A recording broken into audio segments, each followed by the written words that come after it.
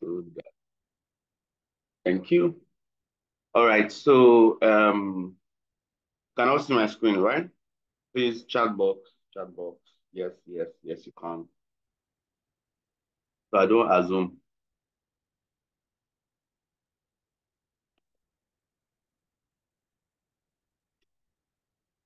Nobody can see it. Can you see my screen? Come on, guys. I need feedback. All right. Thank you, Nike. Okay. So I need a number of us were absent yesterday. A good number of us, not even just a number, a good number. Like people went for one party that I was not informed, that I was not aware. So I won't do a recap per se. I don't know what we can do about that, but let's just see how it goes.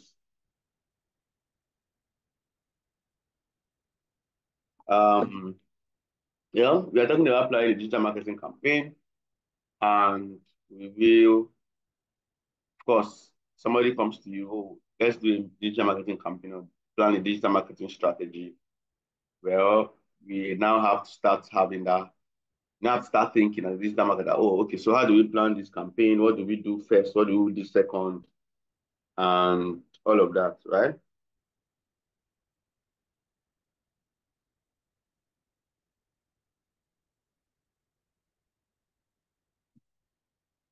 So, where's my other? Yes, this is my so. All right. So, in this session, we'll be talking about basically how to create a structured campaign, strategy, right? Like as you guys will be doing on your capstone project, right? So, how do you plan that out? How do you work out what should work for your own kind of business? Remember that one of the things we were talking about when we were talking about all of the social media and digital marketing channels was the fact that, you know, they are quite peculiar to different niches, different business types, right? Talk about how maybe you may not have to do email marketing everywhere, right? So you have to look out for the ones that work best for you, right? Or for the brand or the business. Um, And even though I also did a sampling, I did a sample yesterday where I reviewed my own capstone project, right? And I explained to all of us that how we can have the flow of our capstone project, how you can make sure the conversations are adding up and things like that, right? So we want to talk about those campaign strategies and how to structure it now, right? So first off, anytime you want to run a campaign, you will have to be clear on the objective, right? So define the goals. What do you want this particular campaign to achieve? Is it just you just want people to be aware that you exist in the sense that you just want top of mind awareness, right? Is it that you want to get people to you want to get leads, people's phone number, email address, and stuff? Is it that you want people to make actual purchase, right? You want people to come to the website and order, you want them to come to your DM and order. DM includes Instagram DM, WhatsApp DM, right? Or is it that you want people to download your app or install your app or download something? All of these things are possible goal and objective, right? And then we are now also saying that your goal should be SMART. We all know that acronym, right? It should be specific, it should be measurable, achievable. Don't just say, I remember one time I had one client one time that messaged me, one prospect, but she didn't end up as a client. So there was one prospect that messaged me and said, I want my business to be like Jumia everywhere. Let's be everywhere. In my head, I was already happy that, Ashere Ode, right? And then now, okay, so how much budget are we looking at? Now said 10,000 naira. Like, this is not a red flag already. Somebody is looking at, you can use 10,000 naira to achieve being everywhere. the advert being everywhere like a junior. In all honesty, I didn't respond to that chat again because I wasn't ready for the whole brouhaha that will follow suit, right? So for me, that was already a signal that there's run. Oh, this place is a is a no safe zone, right? So you have to you have to set up achievable goals. Right? Don't just blow up some smoke and say, I know who I am. 5,000 naira, I will make you 1 million naira. That's why remember when we were having a conversation where I was telling you guys that we don't promise people outright sales. Like, hey, you sell out, don't worry, it's not me. You know, people make all of those claims on Instagram with some of their ads, but in all honesty, it doesn't work like that, right? Because, like I said, there are a lot of other factors that you don't promise somebody, and when you know that the person comes for you, and then there are a lot of factors that has to do with the person getting closing that sale that has nothing to do with you, right? We've talked about things like person's tone of voice, when did the person respond? If somebody is hurriedly wanting to buy something and the person did not respond, and then, for instance, that my ad that time that I said my ad was live. I remember somebody called me on Sunday. I was somewhere. They wanted to buy. She wanted to buy a flash drive. She needed it that same day. I couldn't leave where I was, right? And I told her, "Oh, I'm sorry. I'm closed for today. I'm closed for today till tomorrow." And then by the next day, she has already gotten somewhere else.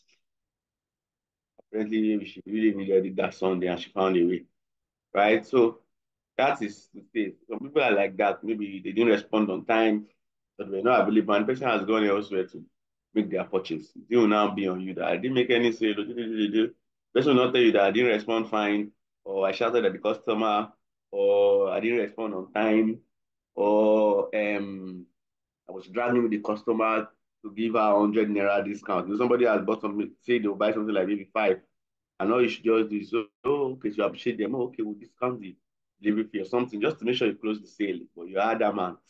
I say, no, don't lose my 100 naira or 200 naira. Please send the complete money. You must send the complete money. That 5,220 is my money. And the person loses and you lose that sale, right? So stuff like that. A lot of factors that you don't have control or say over. Okay, so your goals have to be um, smart, right? Um, an example would be to increase website traffic by 20% in 3 months. Remember when we were talking about Facebook ads, one of the things we talked about is that we have a lot of people there. And I mean, let me not even just be saying Facebook, let me say meta ads. I need to change that in my mind, in my mouth and in my mind. Meta ads generally, like they have a lot of views, and we are saying that they have over 1.8 billion people. As you can see, put your business in the faces of somewhere around 500K, for instance. There's a high chance that you will sell something tangible, right? So the more they reach, the more the chances of sale. Okay, so the same thing is applied. This person is just saying, I can just get people to my website. I know my website is BAM. You have all the details, you have all the proofs, all the testimonials. If I can just get 10 or 15, I don't know that you've done some businesses like that where you just say, I can just find myself in the middle of these students. We buy this my earring because it's affordable. It's just 1K. It's nice. Right? So there are times like that. There are products like that. I just feel if I can just enter my visible space, no problem. I know I'll see something, right? So let your goals be this clear. And then the next thing, which is very, very important, of course, we saw it when we were setting up our ads, is that you need to identify your target audience, right? Identify your target audience. Understand who these people are. Who is your ideal customer? Remember, we also said that when you're talking about your target audience, we are not here talking about people anomalies, right? You have the principle around target audience is people who are most likely going to take action, not people that are arguably going to take action. Once we are talking about a target audience, you have started explaining yourself. "Ah, I have one 17-year-old, I have one 15-year-old. It's already a recipe for that's an anomaly, right? So consider factors like age, gender, location, interests, behavior, And of course, demographics generally, right? Demographics, psychographic, and then behaviors. That's where you coin that from. And then you can also create your buyer persona, basically a detailed profile of who can stand as your ideal customer, right? For instance, you can just when we were talking yesterday, we talked about Charles, right? Agbabola. He single-handedly brought out Charles and say, Charles, look at what a day in the life of Charles look like. And then so you can also, when you are doing a buyer persona, you can single-handedly bring out an individual and say, okay, this is a typical representation of my target audience, right? And then you can begin to coin things from there. So that's what a buyer persona looks like. Um, Example, an urban Nigerian college graduate aged 25 to 34, both male and female, interested in technology, fashion, music, entrepreneurship, who frequently uses Instagram, Facebook, Twitter, and engages with content about personal development, right? So this is very important, very, very important, right? The target audience is key to a lot of the things you do in digital marketing, right? Because it will determine um, whether you need to send email, whether you need what strategy you need to employ or apply, right? So that's why it's important you find out who these people are. Conduct market research. Remember yesterday when we were looking at my own project, right? I told you how we even put out surveys, right? A Google survey, and we shared to people to find out why they are taking kind of vodka they are taking, right? So that we can extract information on how ask questions like, okay, what can make you change your vodka brand? We ask questions like, how did you start taking vodka? Who made you? You see this or this or that? But we wanted to figure out their relationship with vodka, basically, so that we can find a way to squeeze ourselves in, right?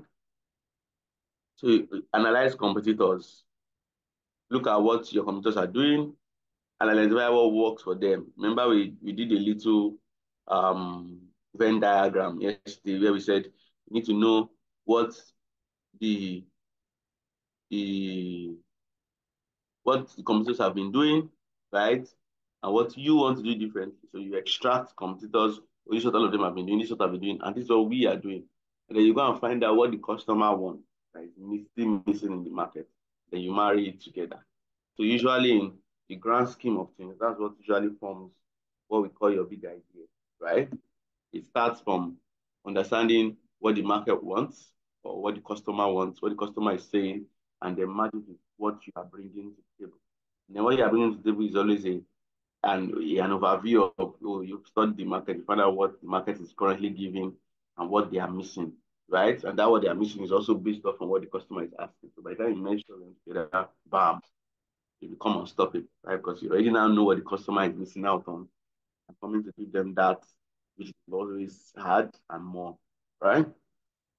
You also need to understand trends, stay updated on the latest trends in your industry, right? In the industry of the product or business or service, as well as digital marketing, right? Just the way we are talking, when we were talking about platforms then, we were talking about TikTok, and I mentioned that I'm not really a fan of TikTok because sometimes I would just open the platform and see somebody eating liver, raw liver, or see somebody saying he's burying himself inside somewhere.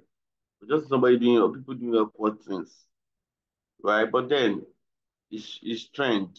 Um, the evidence out there is pointing to the fact that this platform is really has people's attention too, right? Aside Instagram that has people's attention, TikTok also has people's attention in its droves, right? In a huge amount. So I have to bow to that number and figure that's telling me that and look for a way to learn how to try and manage it. Maybe I don't have to stay there and watch them eat their liver, right? But maybe I can come in and do my business and leave, right? Or look for a way to, I need to, my client tomorrow says they want this, or it becomes a criteria in one job opening that I really, really want. So that I don't shoot myself in the leg and say, just because I don't like TikTok, that's how I don't lose one job. Eh? I'll collect the job and go and meet one Gen Z that please, what's going on TikTok? If I need that refresher, if I'm not yet into it, and I find somebody who is into it, why not humble myself and learn from that person, right? And not also not even that is a hard platform per se. I'm even just saying that when trends come up like this, you should be ready to learn, ready to bow to it. I have somebody who wants to teach me now how to run TikTok ads for Nigeria, not the one that you have to switch your VPN and all of that. He wants to do from Nigeria to Nigerians, right? So it's a no-brainer. Example, competitors are successfully using Instagram and LinkedIn, so you can use Facebook Ads Library to see ongoing ads. It's a platform called Facebook Ads Library. Here you can input any brand's name or handle, and you'll be able to find the adverts they are currently running, right? Be able to find that. So you can conduct those market research. Let's go to the next. Choose your channels. We've talked about a couple of channels, right? SEO, SEM, and just pay-per-click. Talked about social media, all of those channels. So you now have to also decide which digital platforms to use based off on where your target audience spends their time, right? So um, this is very important. You know the channels you want to push out your stuff based off on where your customers are. So if somebody is ultimately targeting Gen Zs and maybe not millennials and the likes, then person should really, really major on TikTok and I said Gen Z and Snapchat because that's where they are, right? So if somebody really, really, really wants to be in the faces of Gen Z, then that's where to go, right? If you are now maybe okay, you want to do Gen Z and millennials and maybe other guys, hey, you can now say okay, I'm major on Instagram, but if your core is Gen Z, then TikTok it is, right? You should sleep there. So you have to consider all of this, of course, all of this we're talking about to then choose your channels. And sometimes people ask me questions like, should I be everywhere on all the channels? And one of the things I always tell them is you don't have to. Because I'm a preacher of consistency than quality than quantity. So if it's two core channels that you've seen that, oh, these people are really, really here, then build on it solidly. Right? Because in fact, you've realized that a lot of people sometimes the way they even manage their Instagram accounts, they post something they posted on TikTok, just re-download it and come and post on Instagram. You won't see the TikTok thing there, right? And that's because, like we are saying, some of these channels, they are on this platform. Some of these customers or prospects or your target audience, they might be on some of those channels, right? There's a high. I remember I was checking one statistics one time, like where they said 80% of people or 70% of people who are on Instagram and on TikTok. There's a certain amount of people who are on Twitter who are on Instagram. They should did that combo, right? And we saw the stats. So a lot of times it envelopes each other to an extent, right? You have people on one channel who are also on the other channels, right? So many times I just say minimum should be maybe like two channels, right? But if you can handle being everywhere, fine. Maybe you are an agency and you guys have plenty people everywhere. Oh, great. If you can't, then you might want to major on maybe like two channels, right? Are you all still with me? Yes, we are. Yes, Yes, sir. we are. Yes, Awesome. sir. Yes, please, I'm waiting for more response. We are with you, sir. Yes, Oh, sir. awesome, Maria Steph, yes. Who else? Emmanuel, We Esther. are Yes, with you. We are with We you. are with We're you. We here, are with you, sir. sir. Yeah, yes, yes, yes. I've heard Victor, I've Yeah, heard oh. the yeah, here, Esther. Okay, we're making about before, Abby. No, I was trying to look. Okay, okay, okay, okay, awesome. Now, integrate channel. Ensure all chosen channels work together seamlessly to deliver a consistent message. So when we've now decided the two channels we want to work with, maybe make sure there's consistency across board, right? So that it makes it easy for people to be able to keep up in case there's a copy account, right? So make sure that it's the same messaging you are putting across board. Maybe not the same graphics design or whatever, but it's the same core messaging, right? It's very important. Develop your message and content. Right now, once you've decided, oh, these channels we are doing, this we are doing, right? Target audience set, channel set. Now develop your message and content. Craft this message, make sure it's compelling and resonates with your target audience, right? Give details about your products or services. Create this content, develop engaging content in different forms. We talked about different forms of content, video, infographics, social media, posts, emails, all of these things, right? You have to create the actual content. Examples are like blog posts, short videos, infographics, LinkedIn articles, right? As I'm saying all of this, your capstone project, then you invite your target audience and start telling us what platforms do you use? How do you plan to sell these items across those platforms? And now start telling us, oh, we do an ad, we do a this, we do a that. Our images will look like this. Our content will look like this. Whatever will look like this. This is a sample of the vibe we want to push out every time. That's the way I showed you guys a video of me, right? I showed you a video, and I was telling you guys how that, oh, we're trying to portray to everybody the we are trying to portray to everybody the kind of act that we are going to push out, right? So that being said, we so how you plan to push the product and all of that, right? So it's very important you let us know that, or you plan for that at least. Set a budget. So you've talked about all of these things. You now have to start telling your clients how much this will cost, right? How you plan to allocate the funds. We spend so percent on Instagram or this platform because that's where we have more of our prospects, right? We'll spend it on this platform and this platform, or we'll spend it on this one, and then the next platform we'll do this there, or we'll do a test on both platforms and see which one does it better. Do you get? So you have to explain to them how you plan to use the funds. Determine how much money you can spend on your campaign and allocate the budget across different channels, right? Also monitor the spending and also keep track of your expenses, right? Example, for instance, we want to spend 500K. You divide it amongst social media ads, content creation, search engine marketing. That you decided that, oh, we want to hire a content creator to help us do this, do this, do this. So the money, so amount is going there. This is how much you spend on ads. This is how much you spend on SEO. Or because of our budget, may not do SEO, just be done the ads on this platform and this platform and then content, right? Just me, I was talking about the product I mentioned in class where I said, well, I've had to pay somebody to help me create content I'm going to use for my ad. All of those things are still within budget. Pay the person, okay, this is what this person is going to do for me.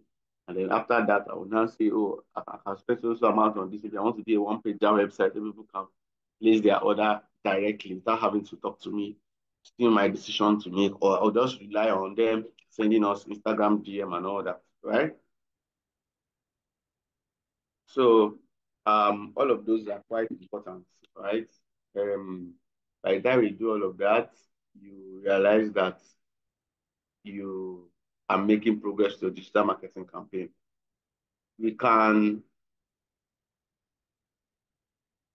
Is that clear so far? Is this clear so far? So far, so good. Yes, sir, it is. Yes, sir, it is.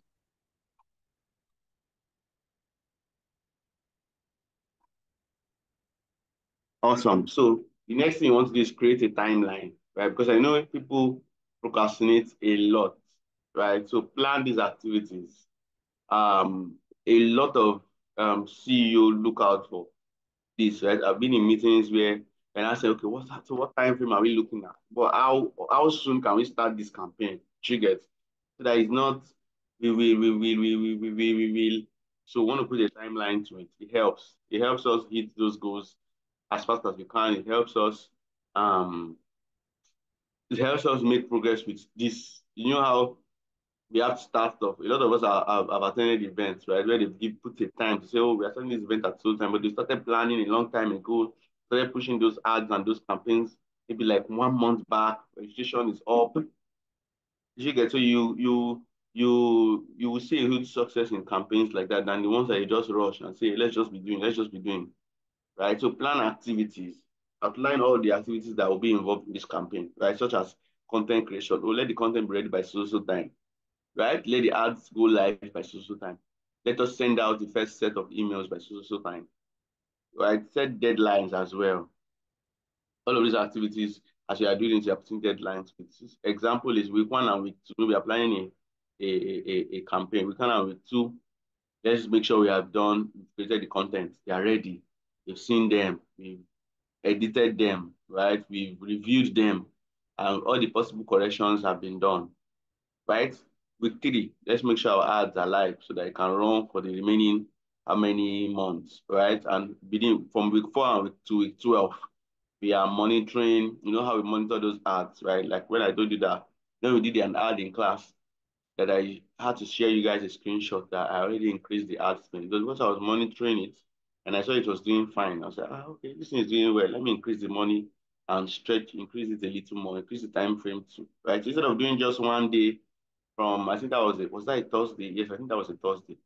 So by the time we did that ad on a Thursday, I saw, before it ended on Friday, I saw it was doing really good. I increased the money and increased the time frame. I stretched it Sunday or Saturday, I think. And I saw more results, spent more money, right? So at that point, you monitor, you optimize. If it's not doing fine, you can turn off what is not doing fine and maybe do another tweak, right? When I mean do another tweak, I mean try content too. So for instance, with this my product I mentioned, I'm having 2 people create content for me. So once those 2 people create content for me, I'm going to now put 2 of them to the test, the same time frame, the same amount I will spend on both, and I'll see which one is giving me more attention. All right, the one that is giving me more attention, I'll keep advertising that one and increase the money there. The one that's giving me less, I'll leave it on my page, but I won't spend money on it. You get so like I always say, one of the things I say a lot is that when we are doing all of these things, we want to find out what is working, so that we can keep doing it. And we want to find out what is not working, so that we can stop doing it. So when I say we want to find out what's working and what's not working, basically it's what's working so that you can keep doing it or you can do more of it. What is not working, so that you can stop doing it so you're not wasting money, attention, time, and resources. Right? So you monitor, optimize, and retarget or re-engage. Right? And then lastly, you implement the campaign.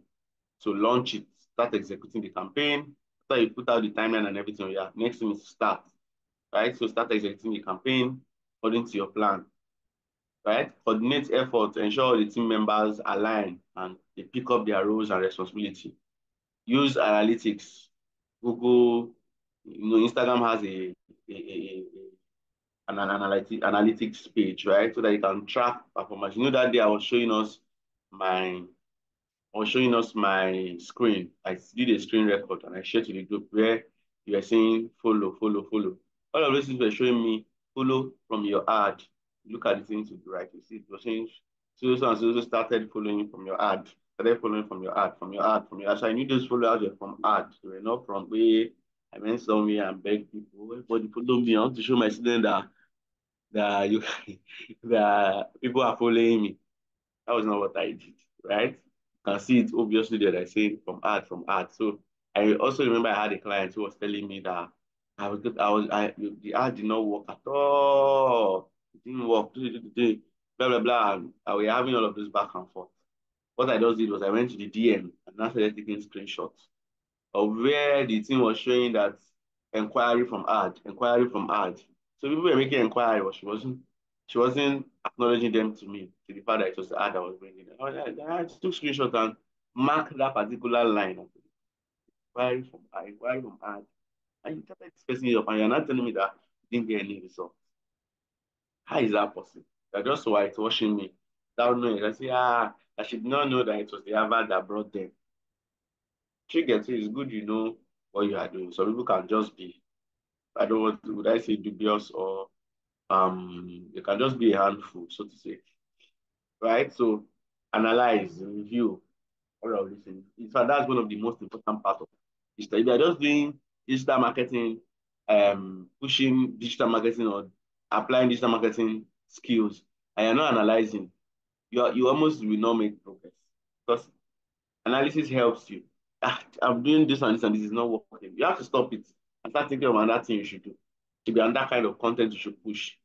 The same thing I was telling you, Adina, she could not appreciate me. Don't mind that. Don't mind them. So just like I said, I made an example one time where I said I had a product in Lagos, Abuja, Port Harcourt. Right? It's just best that I just stop the Port Harcourt one at the time because I was spending money on ad spend and it wasn't converting. It wasn't converting as much as Lagos and Abuja. It's just why I submitted. But if I was just doing bag, let's just be doing our back. Once you sell, we sell.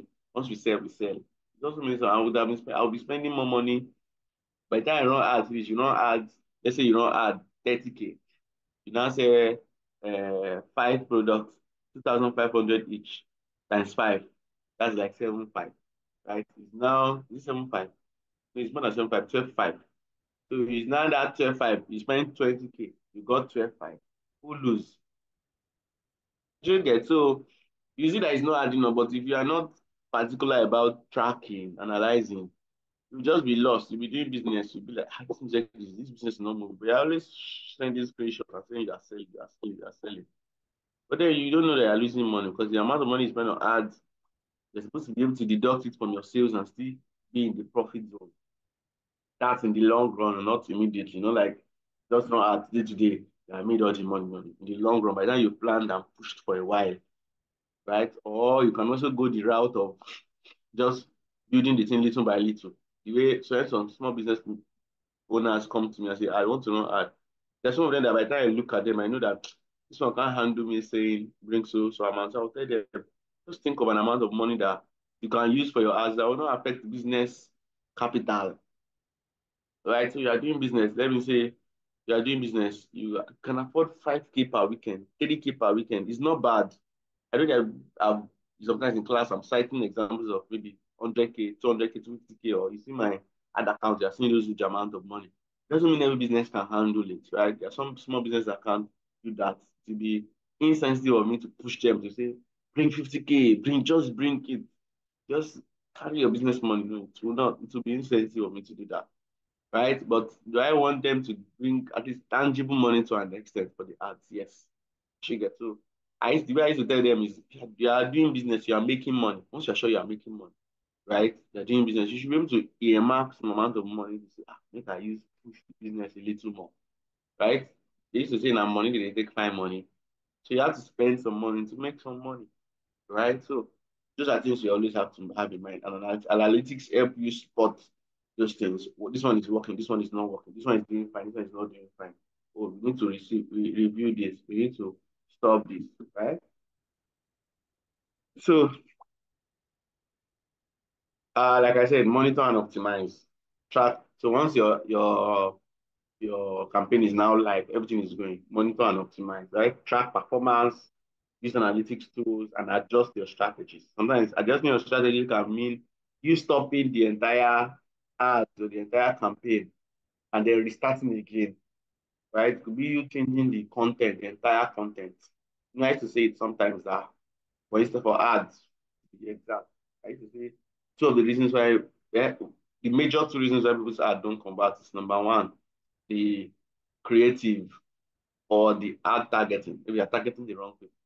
There's no how that you show me um earring from now to next year. I will not buy. The earring can be too extreme. It be something. There's just something you will show me for a long time. No matter how long you show me, I cannot buy. I will not buy it. Not because I cannot buy it, because I'm not interested in it. Right? Hmm. But there are some things you show me that will jump at it.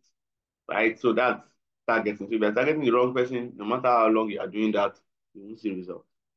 Right? The same thing to it. This other one is then the creative. You're advertising to me and your advertising is not catchy enough, or there's no offer. There's nothing unique. But you just say you come and sew clothes. Okay, I have somebody who sews my clothes. I'm not interested. That's kind of like how the response will be like, right?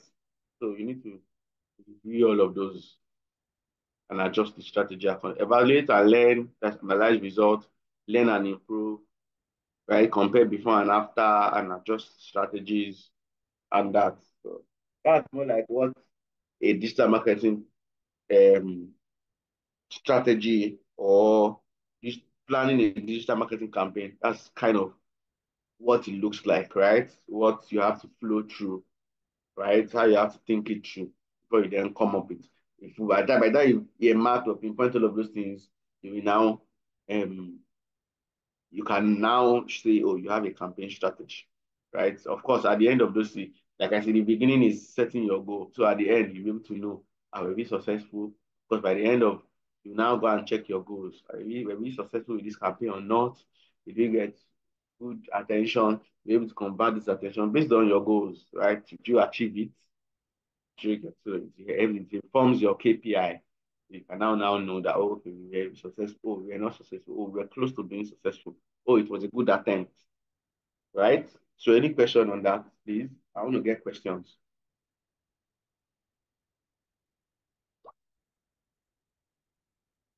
Questions, please.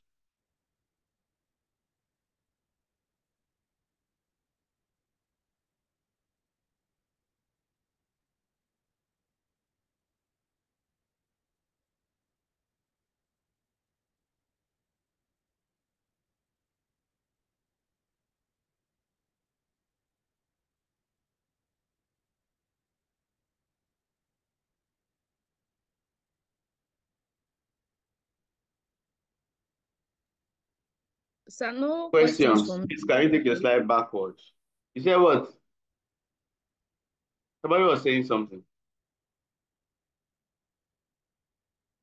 I said no question for me, but I just my takeaway from the digital marketing strategy is that if you're after targeting your ad and doing everything, if you feel that it's not if you've analyzed that you see that it's not working, it's best to like strategize and then go ahead to do another market research to know if your audience are truly on that channel. So thank Awesome, awesome. Any other person, please?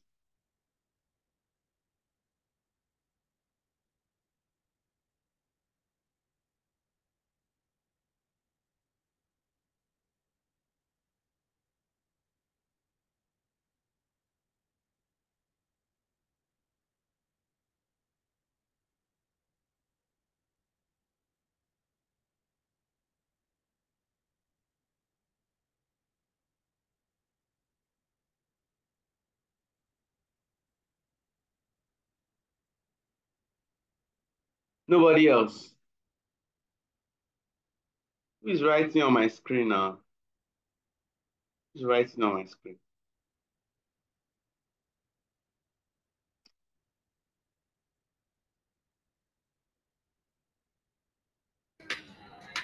Where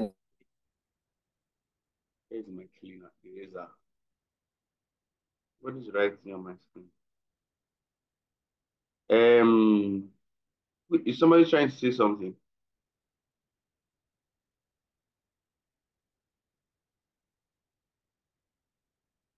All right, so let's move on then. In the absence of none, um, so we want to talk about some digital marketing frameworks, right? And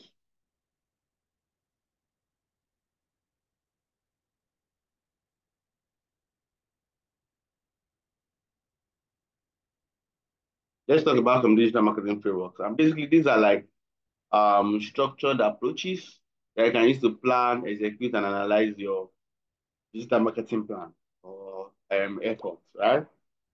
Or that's a strategy still. And then this framework just helps businesses and industries to strategically engage audience, optimize campaign, and achieve marketing goals, right? So here are some examples. We have the AIDA framework. And what AIDA stands for is like attention, interest, desire, and action, right? And this framework focuses on the different stages of the customer goals. Some people call it um, um, the buyer funnel, different English for it, right? But basically, the approach here just is like the customer journey, right? You do something to get their attention, you do something to get them interested, you do something to make them desire it, and then you do something to make them take action, right? So let's see how that effort applies. For attention, you have to capture the customer's attention. Do you get so? And can capture the attention in any way. It could be with with a crazy campaign. Maybe you just have Brother Shaggy stumbling into different malls in black and white, more like a tom-tom outfit, right? Or you see a lot of skit makers just walking everywhere with black and white, and then there's now a campaign of paint the wall, paint the streets, painting the street black and white, tom-tom, rather than and or imagining tom-tom, one thing. So you gathered attention, Abby, or you just gather some people, you just wear one outfit that has that looks like ketchup. They're walking everywhere. Just something amazing that can grab attention, right? Next thing will now be interest, engaging the customer with relevant information. They can clarify their doubts, basically clear their doubts, right? So those relevant information, content, and creatives can help you do that. Desire, building a desire for the product or service. Then action, encouraging the customer to take a specific action, such as making a purchase. Let's see an example. The fashion brand running a Facebook ad campaign, for instance. The attention will be eye-catching ad visuals, right? Interest should be detailed product description and benefits. Desire will be testimonials and user-generated content showcasing satisfied customers. That one, it increases the desire. Oh, that could be me. That could be me, right? And then action is clear call to action with a discount code. Yes, these are some of the industries that this can fit properly. The e-commerce guys, because of course the e-commerce guys, because they can follow up at every stage, right? They can try and follow up and move you to the next stage, maybe via email or via pop-ups for your screen. So you've been meaning to buy one shoe, you've been going to gym and check that shoe every time. 50K, 50K, 50K, and suddenly it just pops up on your screen one day that they are doing 25% discount. You can get that for that. Okay. It's a high chance that the person will jump on it, right? So e-commerce, retail, and consumer goods. Let's go to the next. The next is race planning framework. Race is also really popular amongst digital marketers because when I was working on my project, a lot of my other colleagues use the race framework. And basically, what this race includes is what are you going to do to reach, to get people to act, to get people to convert, to get people to engage. This framework focuses on the entire customer life cycle also, right? From awareness to advocacy. And then reach means the R in race rather means reach, right? And that's you building awareness, making sure you're in the places of people. You understand what the word reach means, Abi? We talked about it in class, impression and reach. You're trying to get yourself in the faces of people, building awareness and attracting visitors. Act, encouraging interaction and leads, basically engagement. There's another word, if I want to change that word, act, right? Letting people to engage. 3, convert, turning leads into customers, right? And then engage. The last one has to do with building a long-term relationship and encouraging repeat businesses or repeat purchase or repeat order, right? Basically, repeat patronage. Now, let's see an example of this.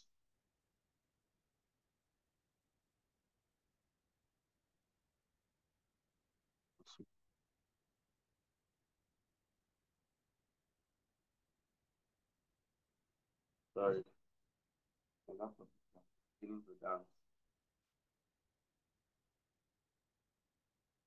So an example, right? This is a SaaS company marketing strategy. The reach can be SEO, social media marketing, that's maybe ads, and then online advertising, right? And then the act will be offering free trial or downloadable resources. That's like lead marketing.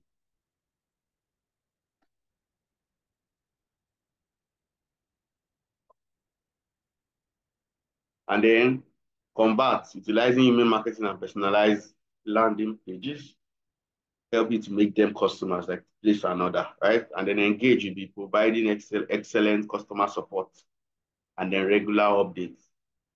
People are complaining, it's in the product is hanging, this one, that one, provide regular updates, right? It's best fit for technology products, SaaS products, online services. And there's the STDS. This talks about see, think, do, and then care, right? So basically, what are we going to do to get people to see us? What are we going to do to get people to always think about us or think about us first? How are we going? What are we going to do to make them act, that's do the purchase, right? And then what are we going to do to make them know that we care? And this framework is also customer centric, right? And also another form of targeting what the customer on their journey to being our customer, the prospect on the journey of them being moving from prospects to being customers, right? C, creating brand awareness among a broad audience. Think, engaging with potential customers who are considering a purchase. Do, encouraging a purchase or conversion. Then care, fostering loyalty and encouraging repeat business. An example is a fitness brand marketing plan, right? C, inspirational posts and videos on social media or people working out or what have you. Think, blog posts and webinars about fitness tips or educative content in general. Do, special offers, limited time discount on membership, special deals, and the likes. Care, regular follow-up newsletters and loyalty programs, right? It's the best fit industry, health and fitness, wellness, and then lifestyle brands.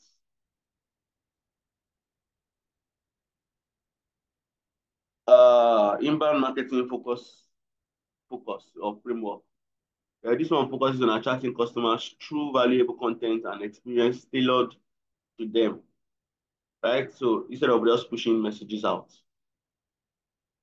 Attract, so what will you do to attract? That's joining the right audience and relevant content.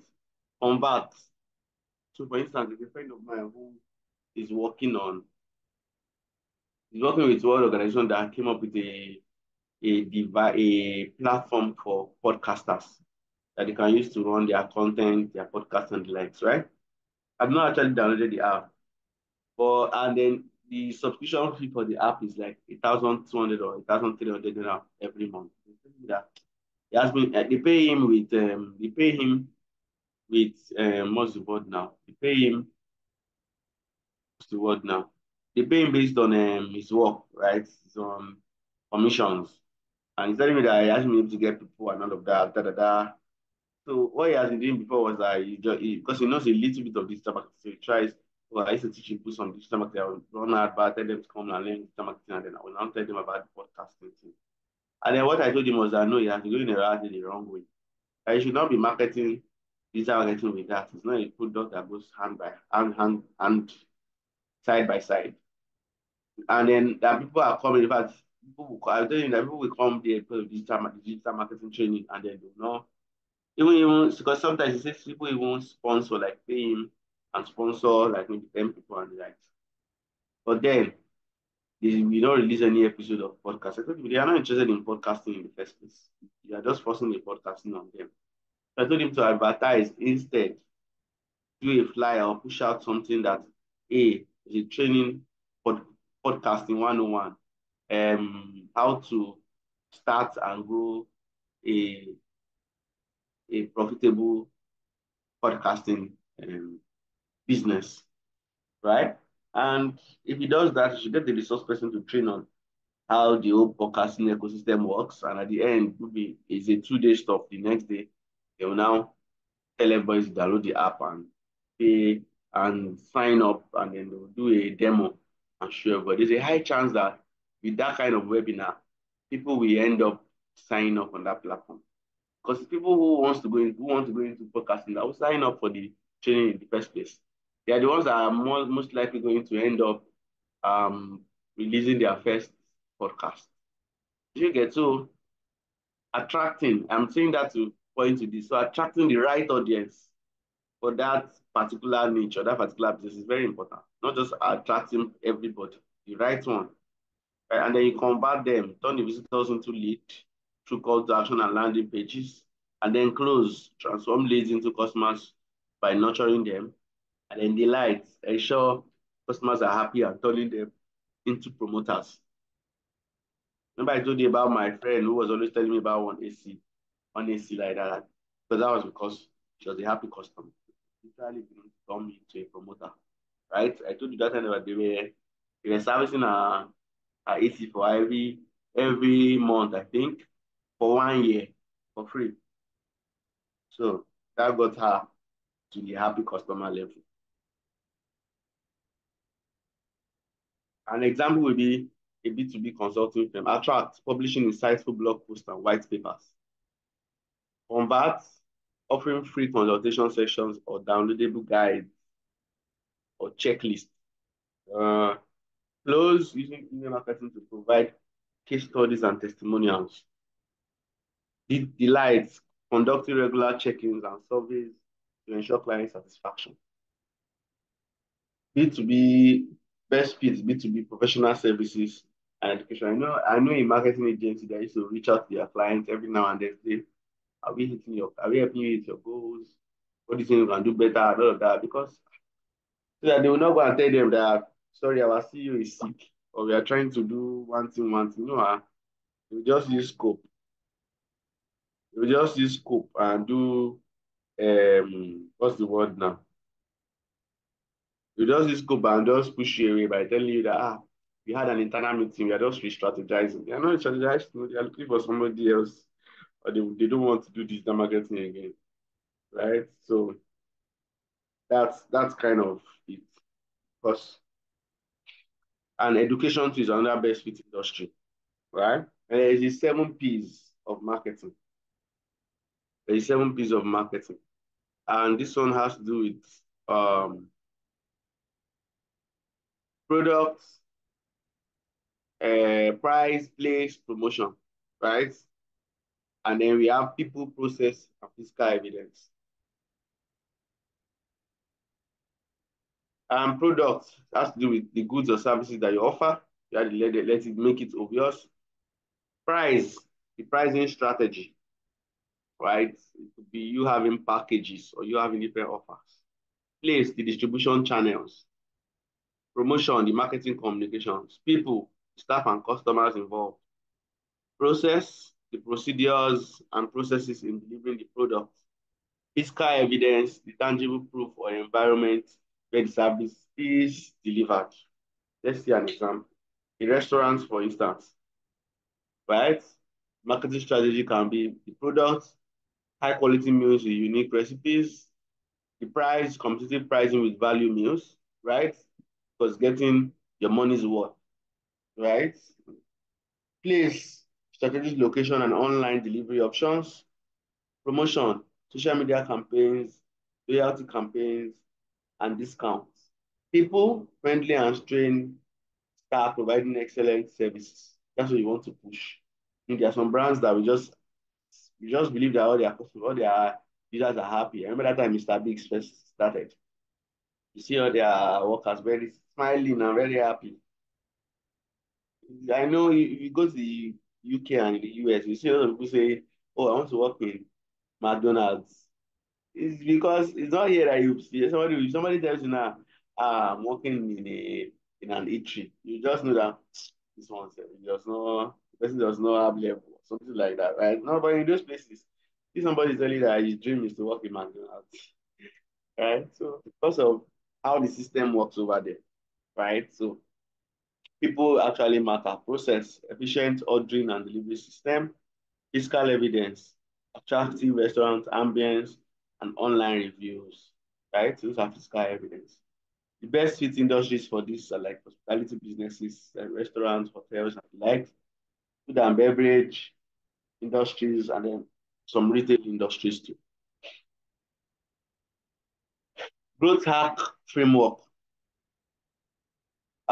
This has to do with a rapid experimentation across marketing channels, right? And the steps include analyze, understand the current state and setting goals, ideate, brainstorm potential growth strategy, prioritize as choosing the best ideas to start, test, implementing the strategies and measuring results, optimize, refining and scaling successful strategies. An example, mobile app startup. To analyze by using analytics tools to understand user behaviors. Ideate, you now start generating ideas to improve the user experience. Prioritize, selecting the top ideas based on potential impact. Test, you run an A/B testing. You know, sometimes Instagram used to do it with us.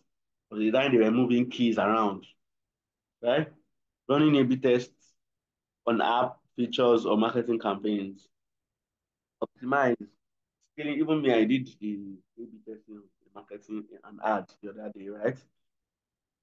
Optimize, scaling the successful tests to grow the user base. Example of industries that do this: startups, tech companies, online service. And there's one we call SoStack. But those SoStack framework can actually be a full-blown marketing framework, right? When I mean full-blown, not just digital. It can be, that was actually what we used for my project that I said where we had the strategies. This SoStack starts with situational analysis. What's going on in the market? What's going on in the industry, right? So you're assessing the current situation, the landscape, and objective, you're setting goals. Strategy, developing a plan to achieve the objective. Now, what's now the plan? You want to make sure you are the world-known, world-renowned waste exchanger in Africa or Nigeria, right? So what's the strategy around that? Develop a plan to achieve the objectives and the tactics. Tactics now has to do with the digital marketing push, defining the specific action to execute the strategy. What's the action? You are going to do this. You're going to do that. You're going to do this and this. You're on this place, on that place, right? So that we can achieve this.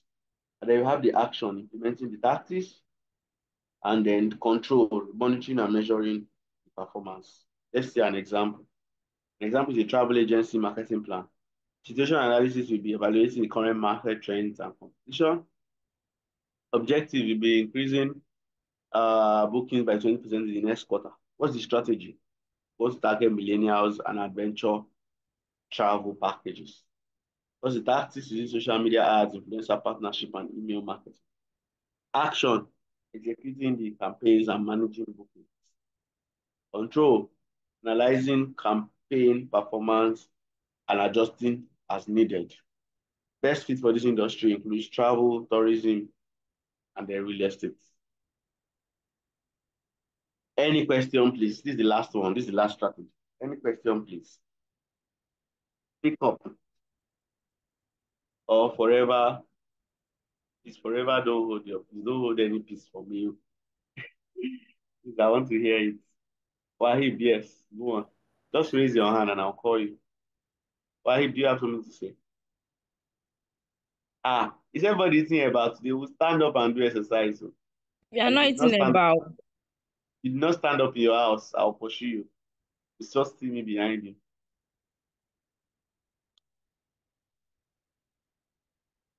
Who is asking me a question?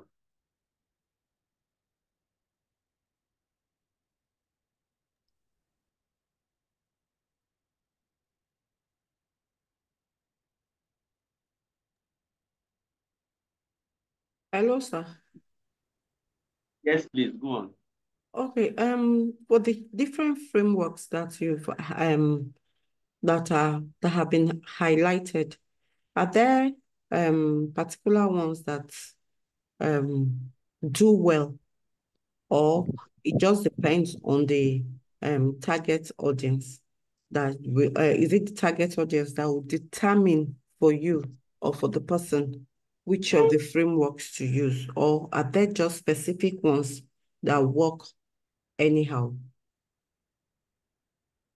All right, thank you very much for asking.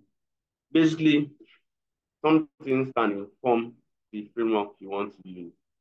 Many a times it's has to do with both the target audience and the industry, right? So you know that in certain industry, you need to prove certain things.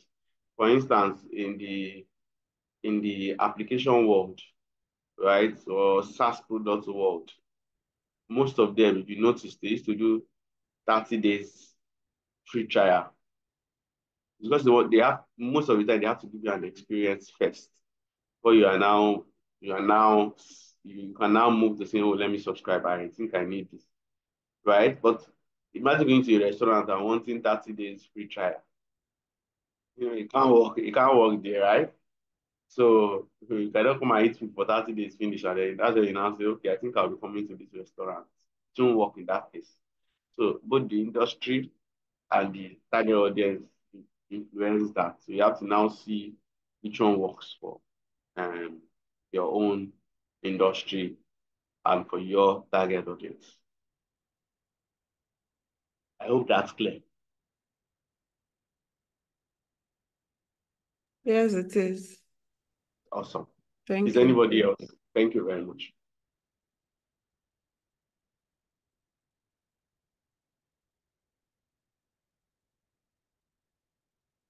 Nobody else. Is there no one else? No one else? Okay, okay, okay. Well, let me then touch on this part of this conversation, right? And why I'm saying I want to talk about this part of the conversation is because running ads sometimes can be a handful, can be complicated, and it can be frustrating when you are doing all the work and you're not seeing results, right? So that brings me to wanting to talk about this.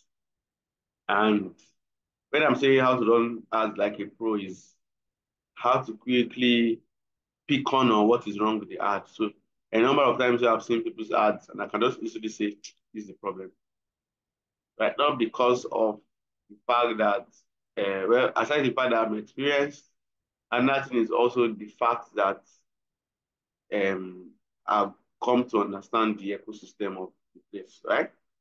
And worked across a couple of niches to be able to pinpoint certain loopholes when I see them. So that's what it means to run ads like a pro. Not just meta ads, but almost all kind of ads. And one of the things that I want us to always realize is that it all begins with your initial setup. You know how when we are having classes, I tell you that I tell you that when we started classes on especially on social media, told us how we should make sure you set up your account and all of that. I wasn't just saying that just to waste our time. I was saying that because like I would say in class that many a times when we want to buy, even we want to be truthful to ourselves. You know that when you want to buy something online, there's just a reflex that you just go to the page. You want to go to the profile and size the person up, right? You want to check out a couple of things. And it might not be intentional. It's just you just wanting to clear your curiosity. You might have doubt. You just want to check, has this person been posting? You may not just go and say, has this person been posting? You just want to check. Before you will know if you are satisfied or not, right? And that's why I'm now saying here that it all begins with your setup. Make sure you crafted a memorable username that's easy to search. In fact, many a times when I want to run out for clients, they are calling me to just come and run ads, but I have to go and review their page first. Because in the long run, they'll just come to me and say, this ad did not work, and all that, right? Not knowing that they were the one partly who are the cause of the ad not working, right? Because their page is not looking good. But then I have to review it and make some adjustments because if there's no result, it's me, they will say, I worked with this guy, it did not work, right? So you need to come and start from here. You need to make sure the username is good. You need to ensure the name fields includes keywords for searchability. We did that in class, right? You want to make sure you're writing a clear and engaging bio that communicates not just your value, but also what the business is about, right? Also, choose a link wisely. Where do you want to send people to? And how have you structured that? So if you're using Linktree like I suggested, when they click the link, all of those other buttons, what are they? Are they suggestive buttons? Right? The way I suggested to us, I should make them suggestive buttons. Do you want to do this? Click. Do you want to do this? Need to do this? Are you confused about our offers? talk to us. You should get it to be something interactive, not website, WhatsApp, office, second floor, or maybe you have some offers. One is called Cocoa Light, Cocoa Pure. Now say Cocoa Pure, Cocoa Light. Okay, is a bit too stringent, too strict, right?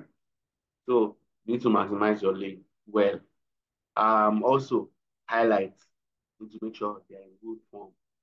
They are um they are all well set, right? Also keep a cohesive feed that reflects your brand aesthetics and vibe.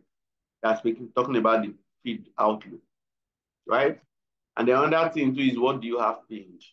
You know, on Instagram, major, you can pin 3 contents. So what do you want to pin? What should you pin? What do I suggest you pin? Well, pin posts that introduce your brand or most popular products. Right? For some kind of business, it could be an introductory video. Welcome to our space. Here, we don't judge, we don't do this, we don't do that. Just enjoy the ride. I'm the CEO. My name is this. I'm the CEO of this. Welcome to our space. We are a brand that is very much interested in seeing you have money the way you should, or hit your financial goals the way you should in the shortest time possible. Just be an introductory video. It could be introductory offers, it could be free offers, it could be crucial tips, right? Because it could be one of your best performing content. If there's something your prospects like about that content, pin it, right? It could be customer testimonials or reviews. Sure, it could be your physical store images or video. Just something propelling, right? That can support your point of the fact that, oh, we are reliable, we are good, you can buy from us. You can do what you said you can do, right? Highlight promotions, limited time offers, or customer testimonial, right? You can also use pin strategically to cross-sell or upsell. We talked about that in class, right? Cross-selling, upselling related items too. Another thing is to make sure each pin post has a clear call to action. I do that a lot. So I always want there should be call to action. Are you telling them to order something? Are you telling them to do what? Right? Regularly update feed posts to match your current goal. So for instance, now I want to start pushing one other item. I'm going to I'm going to change my pinned post on the flash drive shop soon, right? Because I want to push another item. So I'll switch it up and put videos of that item. I told you I'm setting content from 2 creators.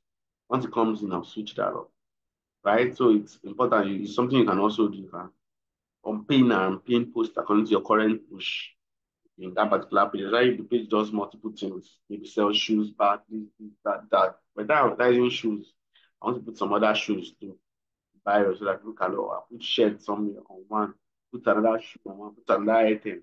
That people know, oh, he also sells short, he also sells this, right? So you can regularly update the pin post to match your current goal. Now, what's special about your offer? This speaks to your remember I said your ad, the creative itself. What's special about it? Why should I leave Femi, my very good friend, and come and buy from me? Why should I leave Omotolani like selling Ankara and come and buy from your own Ankara store? Right? So define your unique selling point. Sometimes you might have to push the customer to think about what their USP is or unique selling offer. Even if it's not even a unique selling point that you have as per your business, that offer should have something unique in it. So you are buying this and this from us, you are getting free this. Like buying anti-blue light lens from us, you are getting free pack, free box for you to put the glasses in. So there's stuff like that. So craft an offer that speaks to your audience needs or desire. Should be something they want to jump on, right? They want to enjoy. I know there's a woman that used to buy my ring light every year, but she sells stuff to young girls. So she needs it to just make them feel happy. And then instead of doing their advert and saying they're getting free ring lights.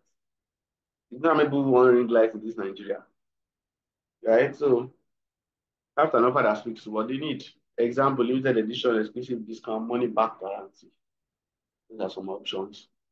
Make it time sensitive to create urgency and drive immediately. To drive immediate action. Also focus on benefits that resonate with your target audience. But many people tell us that you don't advertise products with features, right? You advertise them with benefits. For instance, when they're advertising Samsung, you will not say it's a GH4, whatever, ultra something, something, um, video or camera. What they will tell you is it snaps so well, you look this thing, this thing. So they just show you images of somebody that this thing snap. They're showing you benefits, right? Somebody that is running and you take a video of the person, and the person is not buffering, right? So things like that, they want to show you the benefits. Tell you snap so clear, you don't have to use your glasses, something like that, right? These are like the taglines they use or copies they use. So display the benefits, not just the features.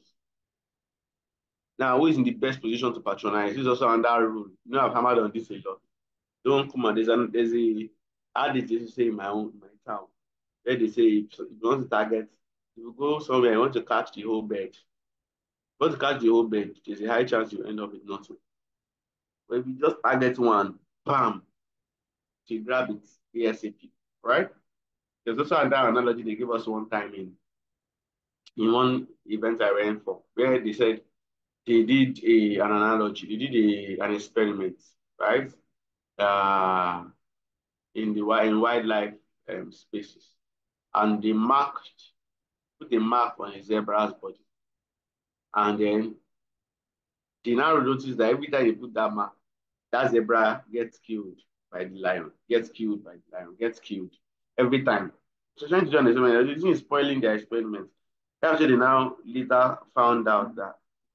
So when that zebra, when zebras are together and they are flock, because of that their color, it makes you not to know where this person head is, where the other person head, who has this body, who has that leg. You almost will mix things up, right? But then the fact that they marked that is a particular zebra, every time they mark the new zebra, it makes it easier for the lion to catch. Because all it does is, oh, I'm looking at one with red mark. Let me just be looking at that red mark. Because that red is the only different color amongst them. You just see black, white, black, white, black, white, black, white everywhere. But when you started seeing that red, so you just target that particular one, and then many times it's successful in catching it and for killing it and eating it, right? So that is to speak to that, right? Who's in the best position? Don't hang on to anomalies. Define your ideal audience and tailor ads to their interests. Use demographics, location, and behavior to target effectively. Remember, quality over quantity, right? So target the most likely to convert. Avoid broad targeting. The more specific, the better result. Use data from past campaigns to refine your audience. So you are running those ads, you are refining your audience. Good ad result is not about how long. This is also one serious myth I always want to debunk. So sometimes somebody will reach out to you, I want to run an ad. And then the next thing they are saying, so how long? I want to run 20,000. Okay, so how long? Can we do it for 14 days? Yeah, 14 days, wow. So quality over quantity, right? Shorter impact to ads often perform better. And I told you guys why. So somebody is giving me, by the time you say you want to spend you want to do an ad of 10K, that can be maybe 10 minutes of show time, right? And 10 minutes of show time divided by this thing. Let's just say divided by 7. Let me just say they give you 7 minutes. So divide it by 7. That means 1 minute per day. Now, is it wise for you to spread that 1 minute on a Monday where Monday, Tuesday, Wednesday, Thursday, Friday, Thursday, where that people are active at work? Somebody can see your ad now and say, let me please order. Before you know, a guy just opens the door and say, get me this document now. And that one has dropped the phone. I've forgotten she was about to order something, right? So the distractions are usually high in the weekdays. So for me, I will avoid running the ads weekday. I'll now come on Thursday or Friday and start the ad, right? And start the ad because I know I'm managing my budget. So let me put it at a time frame. There are even sometimes I run ads only on a Sunday. I'll never run Thursday, Friday. I'll run Saturday, Sunday. Sometimes it's only Sunday. And that's because I want to manage my ad spend at the time. There's no point spreading it across board. Doesn't make any special difference, right? In fact, it might be you shooting yourself on the leg. So Consider timing. When is your audience most active and ready to buy? Right? Test different days or time, analyze what works best. Yes, you can also test. I had these loan app guys that I worked for one time where sometimes I'm running their ads. When I first started, I would run it every weekend. I'm not seeing results. I was seeing results only on I think the third week or second week. Right? That's why you don't talk about it very much. It's true. People just collected salary. So there's no point advertising to them on week one. So let's leave week one. Let's target week two and week three when we know that Sapa is all over there. Right? Sapa is all over there. That's when we now target our ads for. So we left out week four and week one. Week four too, people just collected salary, so you know the rush. Right? Avoid wasting budget by extending your ad length. Focus on creating ads with a strong call to action.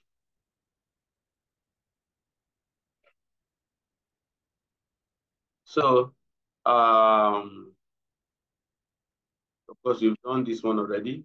We've gone through meta ads already. So, I think that's that for this. Is there any question? Another question time.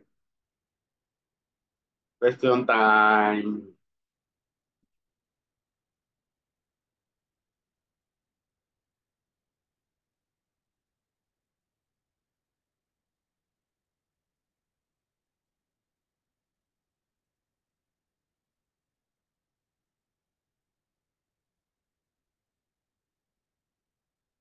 Are we practicing silent night?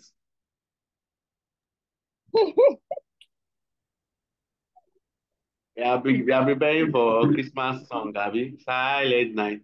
Please don't silent night on me. Let me hear question.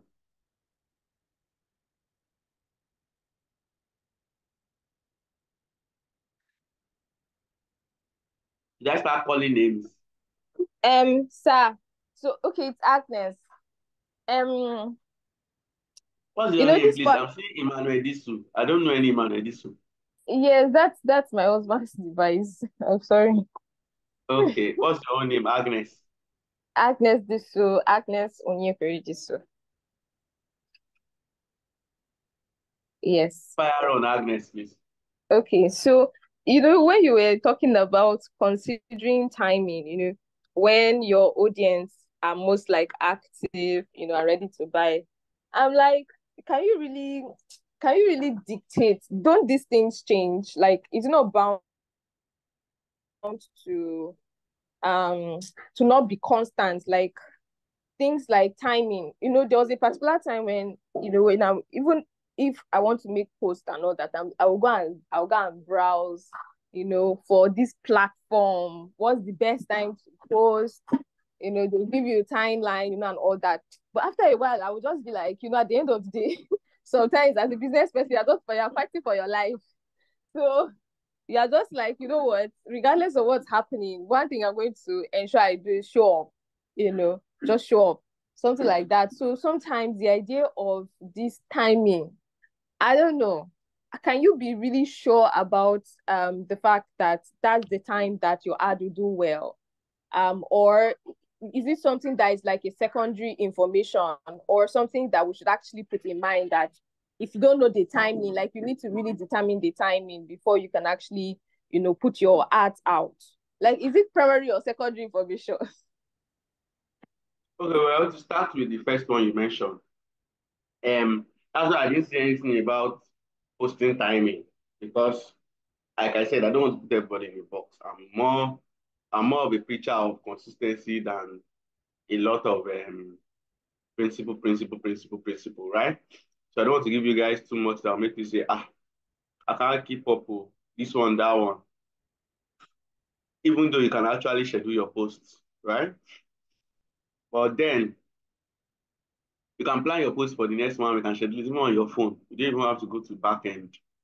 But then, yes, there's somewhere you can check online to see where your followers are most active and all that. But I really don't teach that.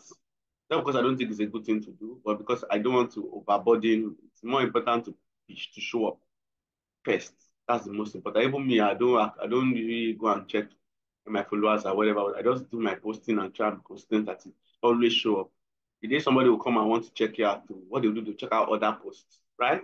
Many times I would just be on my page. I'll just go to my page. I'll see notification. Somebody liked one post I made since maybe 2020. And I'm surprised. How did you go that low? Even me sometimes I can't go down. Right? So that's for that. So I don't want us to overthink the whole timing as regards posting. Now, as regards ads, there are just some standard, as digital marketers, we are deep thinkers, right? Sometimes even while we're having conversations in class, I know for a fact that sometimes I come up with some really nice things, but it's because I think deep. I've been thinking deep over time. I just come up with some stuff and you're just like, how did I think about this? Even me, sometimes I'll say something and even me, I'll be shocked my own self. It should work. I mean, I've never thought of this. But it's in class and I'm teaching now. I'm not even really thinking, but it's just that I'm teaching, I'm thinking deep. As I'm saying, for instance, my brain is already digging something here, right? So we are deep thinkers. So we think about things over time. For instance, you just think about things like month when it's close to month end, the weekend before month end or month end weekend. It's just naturally looks like a good time to start talking about, hey, buy this, buy that, because you know that people are almost in their buying spirit, right? Sometimes in the month, it's just almost like that. Salary will soon come. So meaning somebody will soon spend money, right? Things like understanding that people are more active on their phone weekends than they are weekdays. Those are just normal thinking level. If I say it's something you can easily agree with, even looking at yourself as an example, right? Because weekdays you might be sorry, see now I'm in class, I'm not touching my phone, but just a weekend, I most likely would have touched my phone back to back within the last how many hours that we've been talking here, right? Just because I'm doing something. So we have more people who are actively, or let me say distracted from their phone on weekdays than we have on weekends.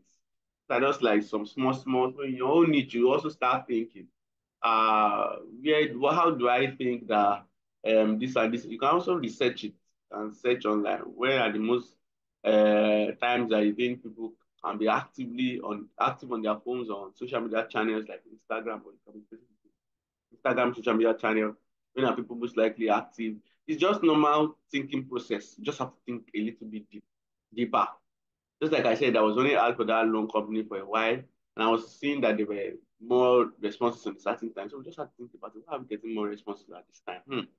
Could it be this, and then we then found that, oh, salary time and beginning of the month, salary still remain. Okay, that makes sense. It adds up, right? So can we know for sure that this is when people, maybe not, but we can do some 1+1 and this approach to like, oh, okay, this is an understandable reason, right?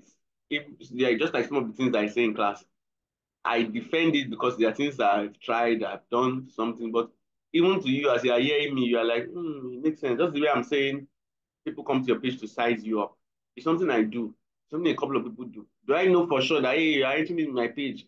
Somebody does not just come and say, hey, you're welcome, I'm coming to your page to size you up. No, they don't.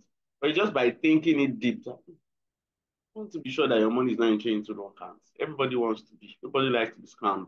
So how do I second check things? How do I second check? It means if I'm doing it, it means some other people are doing it. And then I've spoken to some other people, they used to do this. And almost all the classes I've been to, and I've said, we want to be truthful for ourselves. How many of us used to check things that, how many of us used to check people's page when we want to buy something for them? Like go and scroll through the profile to see and size them up. And a lot of people raise their hand. It gives me the further knowledge to solidify that if you do a census here, we also realize that a lot of people to do the same. Or Agnes, let me even speak to you directly. When you want to buy two things online, don't you go to the people's page to size them up? That's true. True. Yeah, I do. You get. So we almost cannot know a lot of things we can't know for sure, but we can see the overwhelming evidence. Are there evidence to this? Are there evidence to people doing that? Is it something I can do? Is it something that makes sense? Is it something that adds up? So I'm not sitting here and saying, everybody throw away your thinking caps. Anything I say, accept. No. That's what I'm always saying, give me problem, ask me. So I can now explain that, oh, this is why I'm standing behind this point. So the point of running ads weekend, doing this is why I'm standing behind it, because it's just logical. And some of my numbers have proven it over time. When I run ads from Monday to Sunday, I see that I get better reactions or responses on weekdays, on weekends than I have on weekdays. Great. Thank you. Thank you so much. You're welcome, Emmanuel. This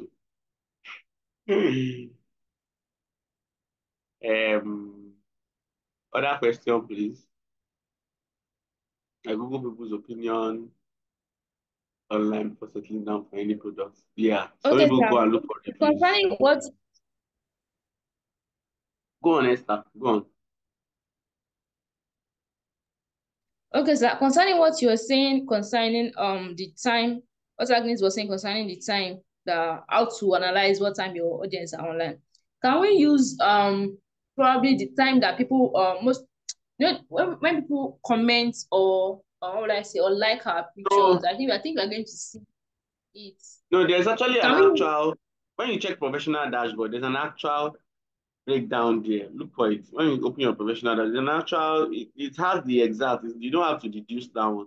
Instagram tells you directly. So click on your professional dashboard, maybe go to settings, somewhere there you find it when your audiences are online. So it has a breakdown, the time frame and the day okay. of the week. Thank you. Yes, Thank you, sir. you're not thinking about that one.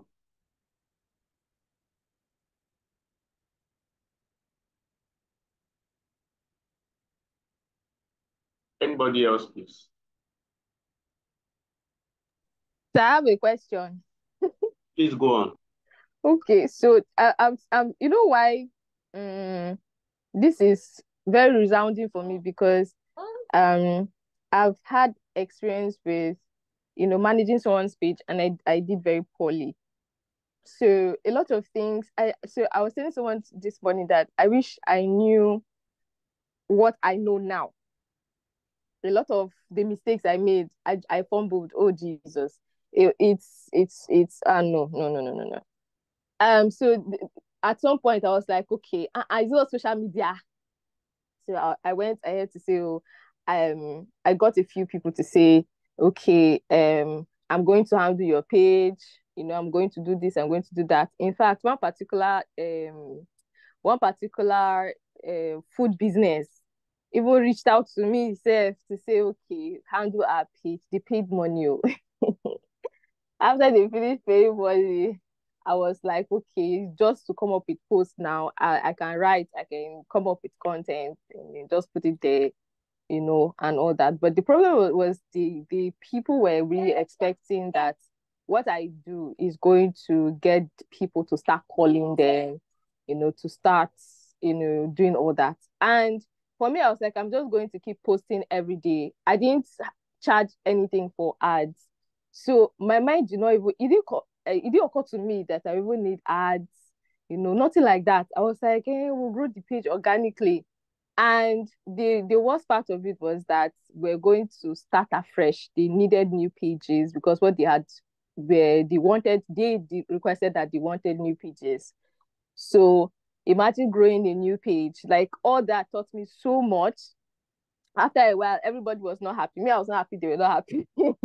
So I told myself that, can you hear me? Yes, I can. Okay, I didn't hear. You said something. No, I was just laughing when you said everybody was not happy. Yes, everybody was not happy. So I felt bad. They felt bad. In fact, it got to the extent that I told myself I will never even think about, handling anybody's page. I took down everything. It's like, no, I'm not going to do this again. I thought it was, that's when I realized that it's actually not a walk in the park. Like, I was just thinking I would just post every day and all that, but it's a lot of work. So my question now is, when it comes to handling pages, and all that, like, what's one thing that you can use to really grow a page, especially maybe when you are starting from afresh? What's that? What are those things that you can use to grow pages? Assuming someone is saying, oh, handle my page, and probably that page is really very, like, it's new, or they just even created it.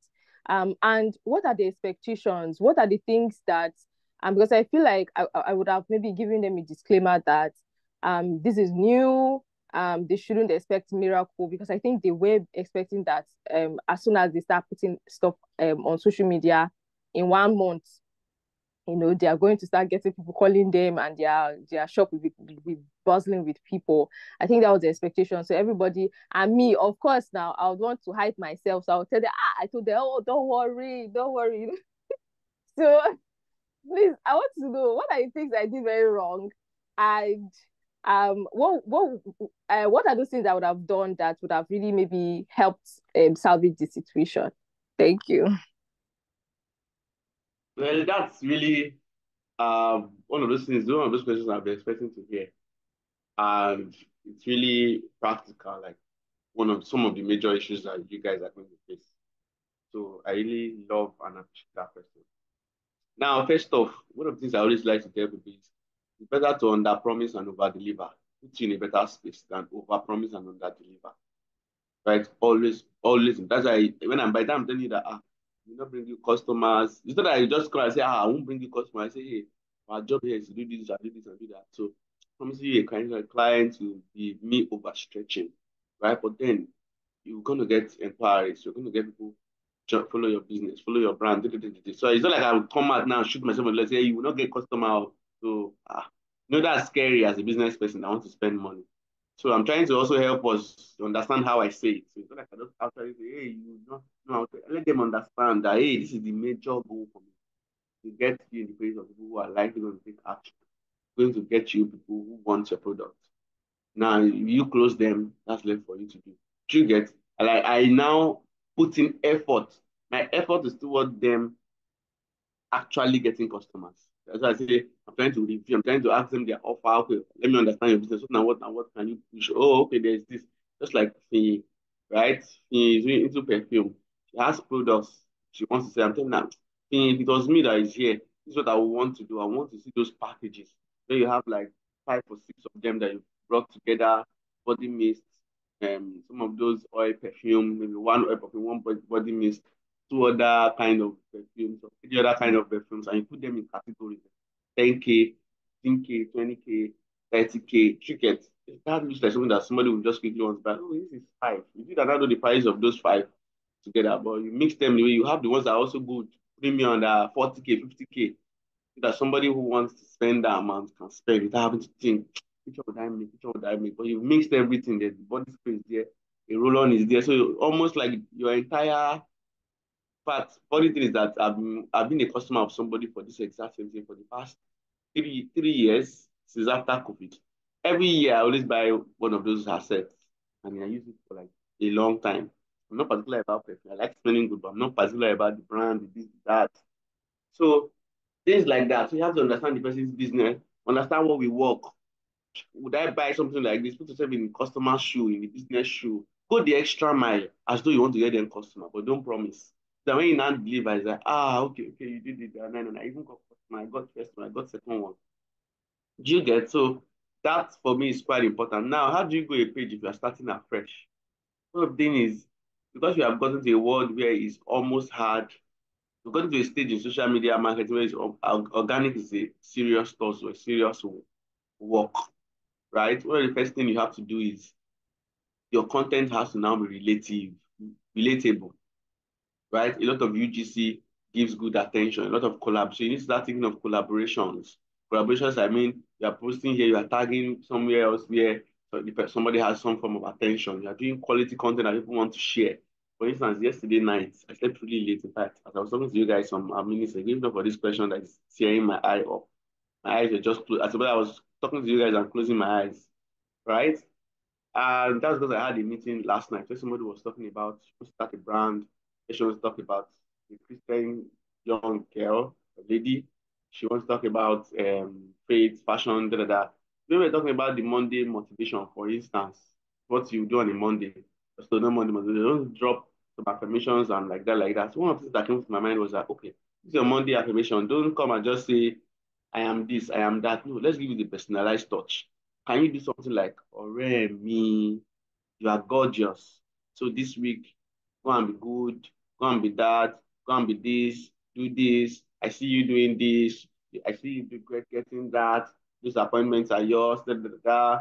And at the end, you can say, well, share this with a loved one. Let them know how important they are to you. So you're not coming out and just doing so that content looks to me like something that is shareable. Right? I can just stumble on it and say, here I am saying this is my guy. He's talking about his our major target are ladies.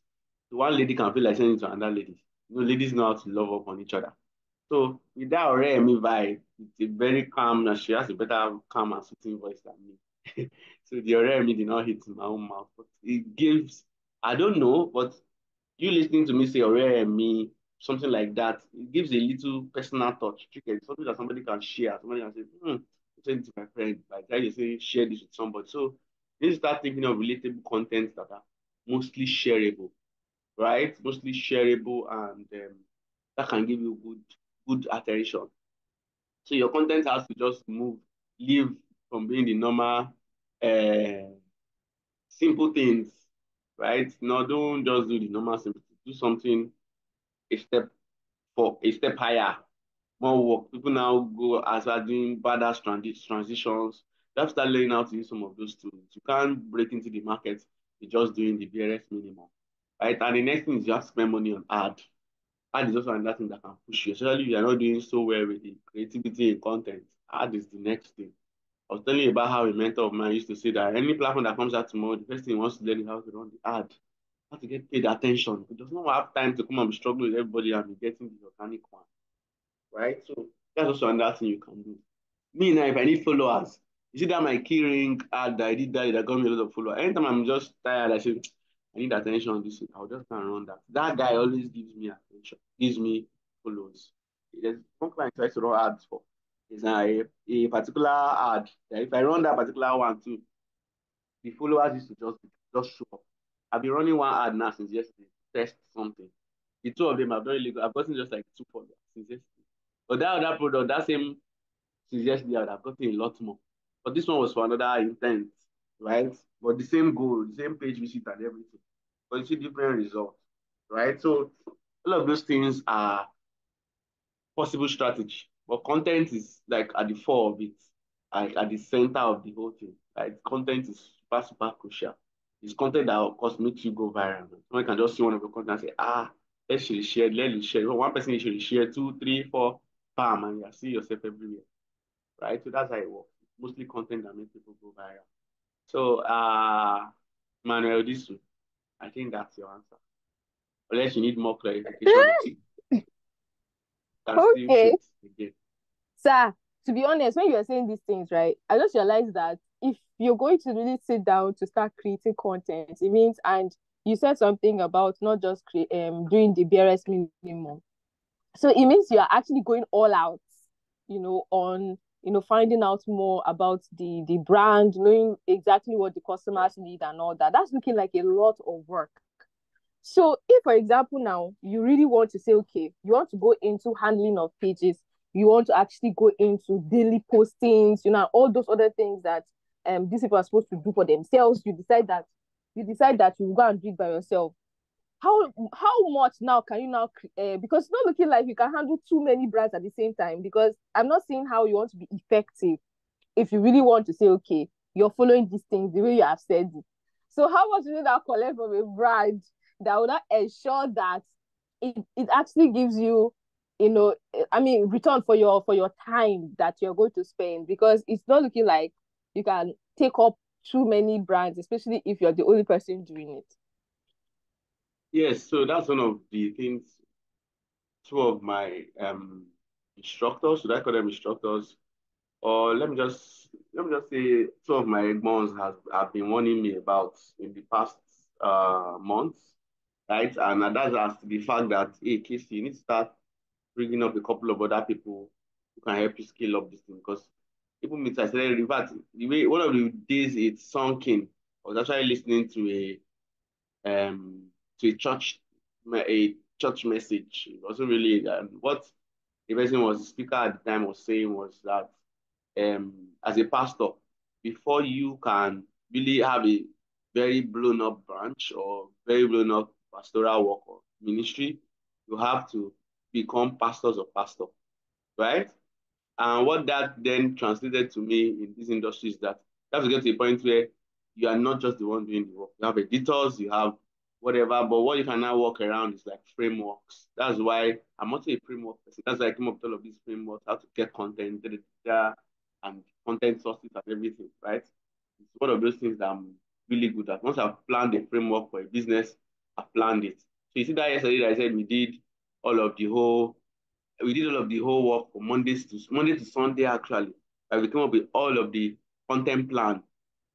And if I'll be honest with you, I initiated it. So I thought about the whole thing and then I initiated it with AI, with ChatGPT. And ChatGPT gave me some that's why I say thank God for tools like that. It speeds up some things.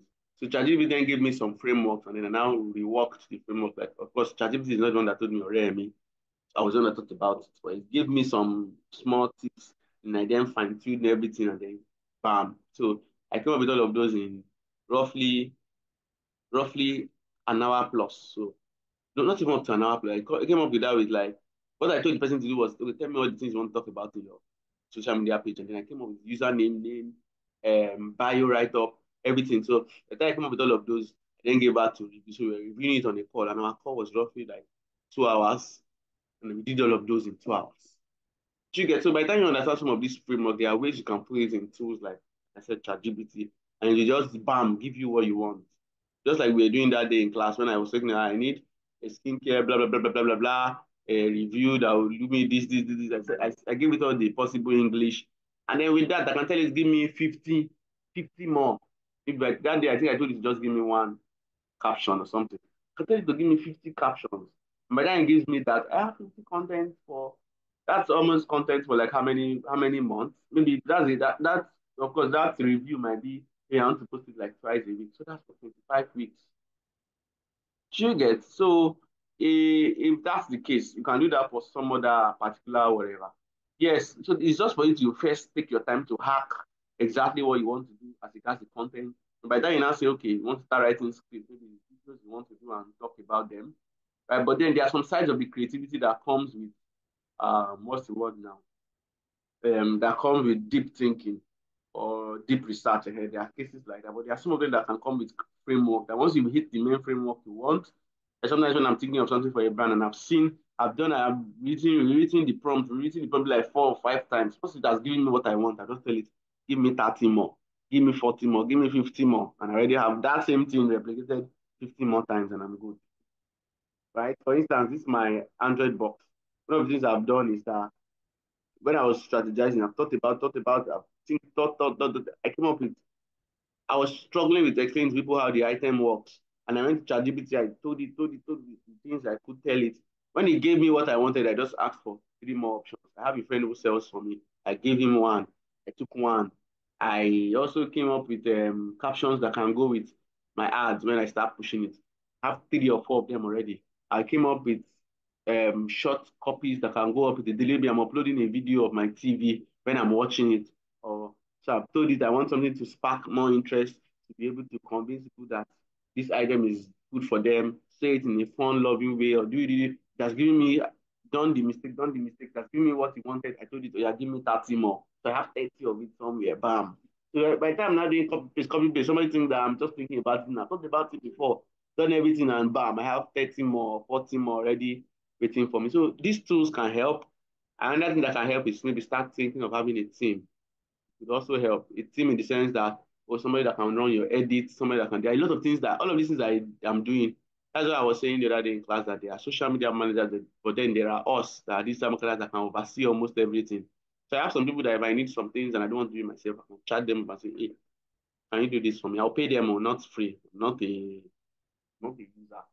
But and there's some people who are also willing to do it for me for free, but then I also always want to pay.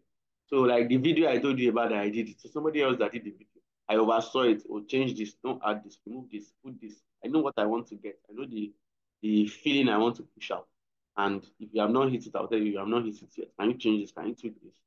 And all of that. So maximizing the tools that are available out there is one. And then um I'm also a I'm also somebody who knows how to work with what is available.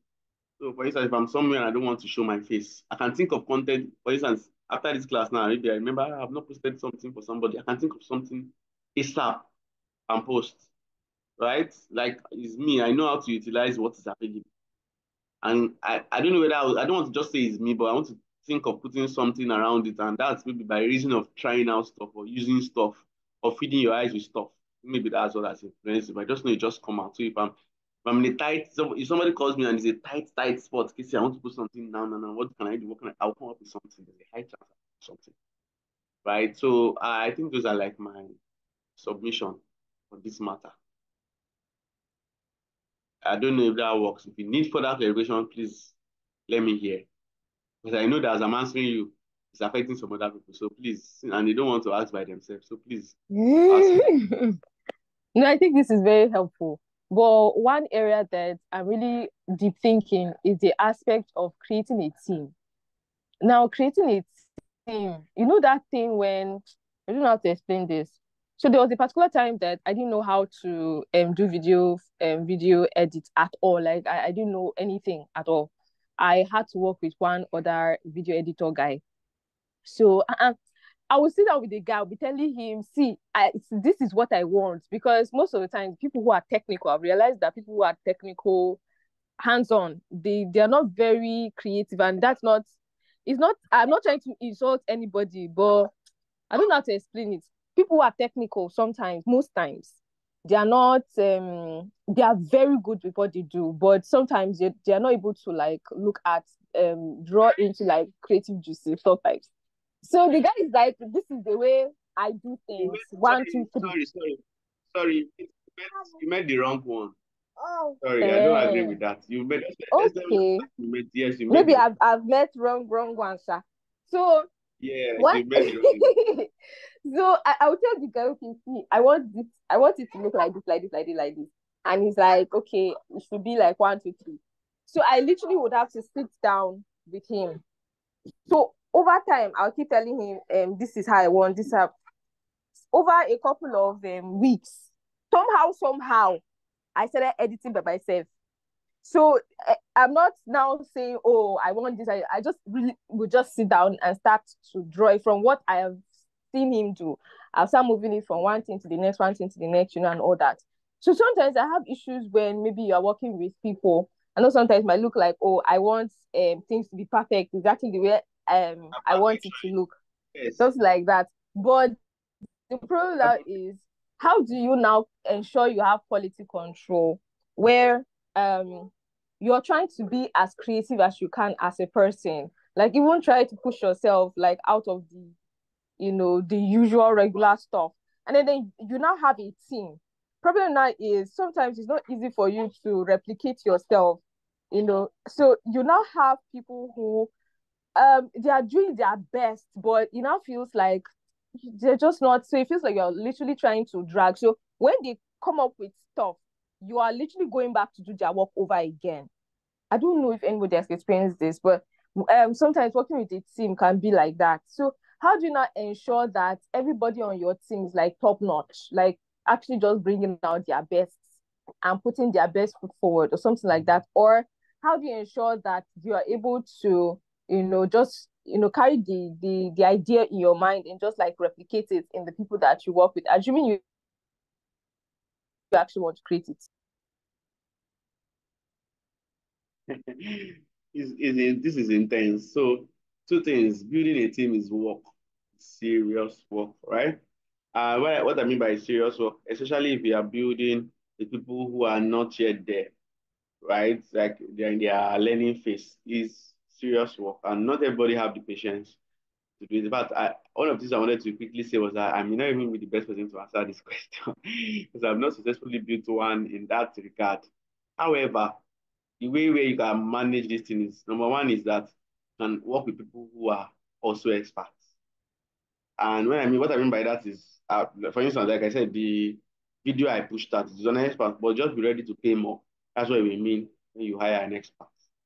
It means you can't pay less per se, but then you can. But the other side of working with a novice means you guys can grow together, but then ready to make some errors. And the way you can manage that is you should also know how to do the things so that when you spot the errors, you can quickly fix it and move on so that you don't delay your client and all of that, right? Also, if I some of them, I'm working with one guy now that's helping me fix something. In my head, I'm crazy. I'm almost running mad. Like, guy, can't you just update me? What's going on? Client is always buzzing me. The other one, he is delaying, he's dragging, he will not be online. One, two, man.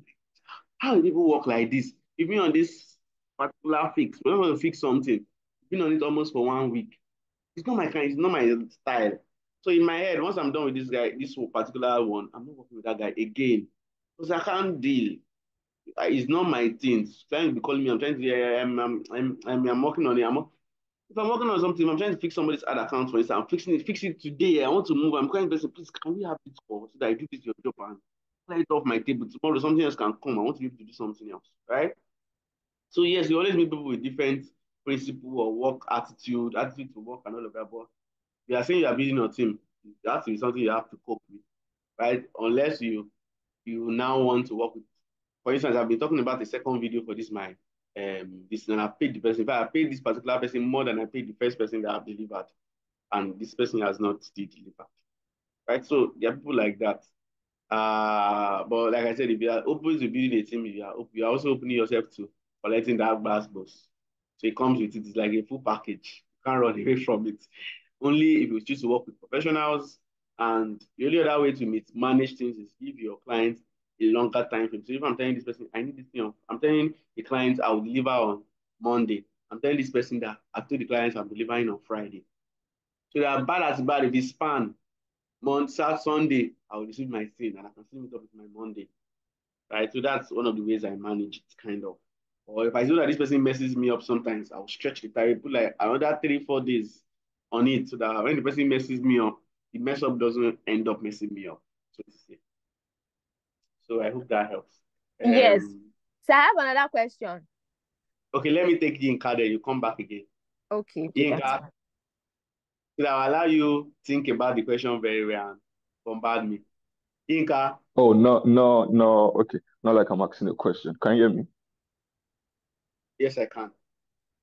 Okay. I was just trying to like add up to what Agnes said about this is one thing I know about creative world, yeah?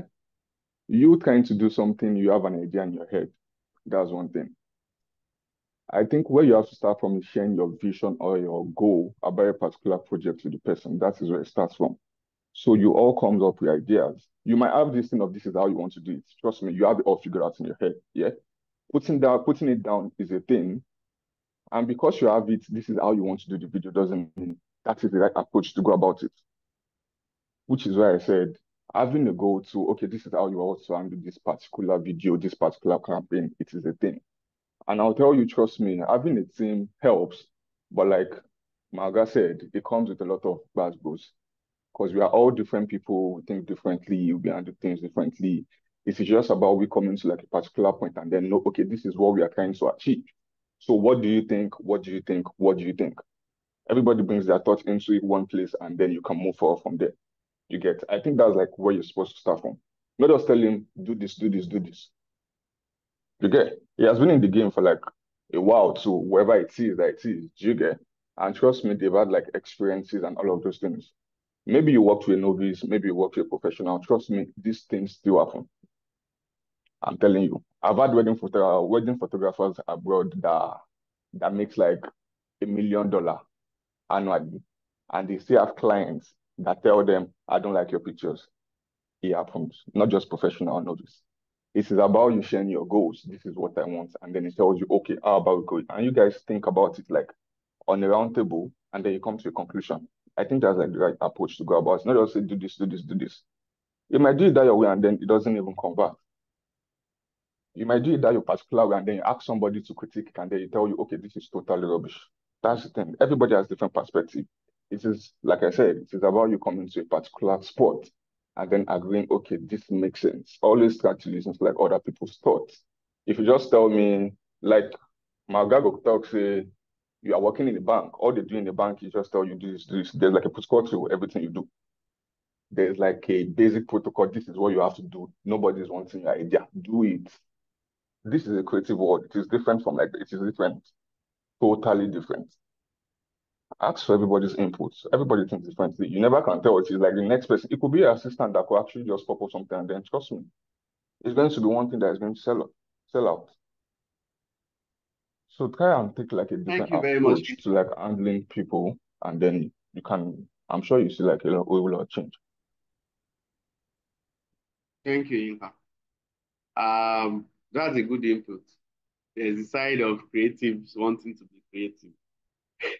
I I used to remember one guy that would say should do something, he just decided to open it. It was later on we realized that he was doing it because he said that's what he wants to do. But just like I said, some people understand professionalism in quotes to know that this client said I should do ABC. He said, let me do my ABC and collect my money and go. What I know is that the person now come back and say, it seems it's DE. And now send another invoice. Collect to see your invoice for DE. It's not me that says you do. It's you that says you do ABC. I've delivered your ABC now. You get, for instance, if you do logo designs, you tell the person that it's so amount of changes we'll make. So that you not go and then 2 months later you come back and say, I want to adjust this change, this and that and that. You be like kilo share. So that's more like the balance, right? You need to understand, you need to maybe buttress it, say, oh, this is what the client wants exactly. So that's why we want to give the client this, right? So that can manage it. Like I said, teamwork, a lot of backbones to come with. Agnes, let's go again. I think is me and you question and answer session. And I like it. Since everybody is Thank muted, you. please go on. Okay. Okay. So I just wanted to ask, like, practically, like in real life, true, how many clients can you really have per time? Especially when you are handling every aspect of social media marketing for them. Okay, so for a start, I try not to handle every part of social media marketing for people. And what I mean by that is I don't respond to DMs. That's me particularly. I have other people who do that, but I don't. Reason being that I just feel it's off a business practice because when you enter a store, you are chatting with somebody online, you enter a store, you want to continue from where you left off. Where you now say, I was chatting with somebody, you now say, oh yeah, sit down. You now start asking the person question again. So which item are you talking of? It's a bit tiring. Because I always want that flow. And also, there's some cases where somebody is buying 5 things and you want to just tell the person that, oh, since you're buying, the person says, since I'm buying 5, can you discount my whatever for me? You can just quickly conclude and say, oh, sure, I can give you a discount of DDD. Share the owner of the business, close your sale. I leave your closing to you, not me again. Right? Unless we are talking, the only thing that can make me do that is you're talking bigger money. Like you said, I'm a freelancer. You're not paying me a full-time job money. So that you don't start allying me that somebody's in my DM since you did not respond. I'm not ready for all those ones, right? So how many clients can you handle per time? So that's where having different offers then come in. There's people that you can have conversations around posting 3 times a week. Who said plans I manage 3 times a week because of how much they are paying? But they're the ones that do 5 times a week. They're the ones who do, is you structuring your whole workload, right? There are brands where you can plan out, can do the design of everything they want for a whole month and keep it down. You are doing on a daily basis, just posting. So it depends on your workload. You look for a way to manage it. Be a weekend, a friend of mine in Abuja, she shoots stuff weekend, shoot plenty, then edit during the week, and she asks for like 3 weeks, 4 weeks content. She always has content ahead, right? So that's something you can also plan out, having content ahead. So it depends on the workload you have. So how many people can you now handle per time? I can't say. It depends on your capacity and your distractions. When I mean distractions, see now I'm training with you guys, but yesterday night I already scheduled. Yesterday night or this morning, early this morning, like 2 a.m. I already scheduled my posts for today. So while we are talking in class now, my posts for like 3 people have gone up already, right? So it's something that you can, like I said, schedule before. You cannot even schedule, but thank God now you can schedule. So you can schedule postings, you can do stuff like that over time, right? So that's like I said, the other time I was talking about maximizing some tools. So that tool can help you to cover more people. So it's now left for you. So you can actually do as much as 5 to 10 people. You can. But it depends on the package they are on. Are they doing 5 days a week? Are they doing 3 times a week? How do you manage the design? How do you manage the videos? How have you structured it? The content plan. Content planning now has made things easier to an extent since we discovered it. Sorting for content too has made some things easier since we discovered it. Is now when would I shoot? When would I make the designs ready? Can I do everything in 1 week? That's where you now start working it down. But some of these things to an extent, you can do the templates on Canva and share the link with somebody in your team. All you just need to do is change the words here, change the color here, move this here, move this for some template kind of post. Like for instance, your do you know? I know your do you know comes in a specific kind of content. See that one now is already easy. Right? There's some content that can be in templates for certain kind of clients. Right? All you just need to do is change the background image, maybe change the caption, change the whatever, just change certain things, right? So all the structuring all of those things helps you cover more ground, more clients in this context. Okay. So what does social media management, assuming okay, I want to say okay, I'm handling someone's, like I'm managing your page. What am I really required to do? And what are the things I can take out on my own to say, oh, no, me, I'm not going to do this? Or and then what are those things that are a like they are constants? And then what are the things that are variables that I can decide not to do it for you? Just like you said that you said that you're not going to be handling people's DMs, like they should handle their DMs. So what are those things that is okay for you to say, oh, me, I'm not going to do this part? And then what are those things that are constant, like you cannot say you won't do this one? Okay, so the core for social media managers, number one is content, right? In fact, it's just majorly the three things I taught you guys. Number one is setup, the overview, the look. Because you want to be able to show somebody small, I handle this thing. And the person jumps on it and says, it's nice, so, right? So the outlook is number one. Basically the setup, right? The bio, the link tree, highlight cover designs, right? The highlight and the highlight cover designs, the pinned content, trigger the stuff, the overview of the page, the feed, how it looks. Those are the things that somebody judge you with when you say, oh, I handle this page. For instance, if you want to handle somebody's page, you say, I tell other pages to handle, send me their links, and now send, bam, bam, bam, bam, bam. Person will now go there and check and size you up, basically. So the outlook is number one. The second thing is content. How dope is your content? How creative is your content? Not just the design and the outlook. Design, in fact, let me not say don't just. Starting from the designs that you do, starting from so there's the woman I handle her kitchen, her food page in the UK. When she sends me pictures and videos. The video will mix them into reels, add songs that are bam, give them transitions that are gang, gang, gang, do some design when it's Mother's Day, Father's Day, when she has a product she wants to push, I do the designs, all of those things. So when she posts on her status, somebody from her who basically is seeing her, who is doing these videos for you, who is doing these pictures for you, who is editing this content for you. Do you get?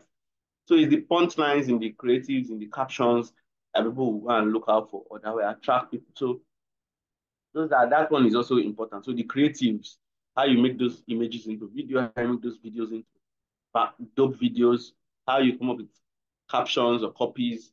These ones are leading on you, right? And then the ads too. But the ad is something you can remove based on package. Oh, I'll do ads. If you're on this package, you will do ads. If you're not on this package, no ads for you. You pay me separately for ads, right?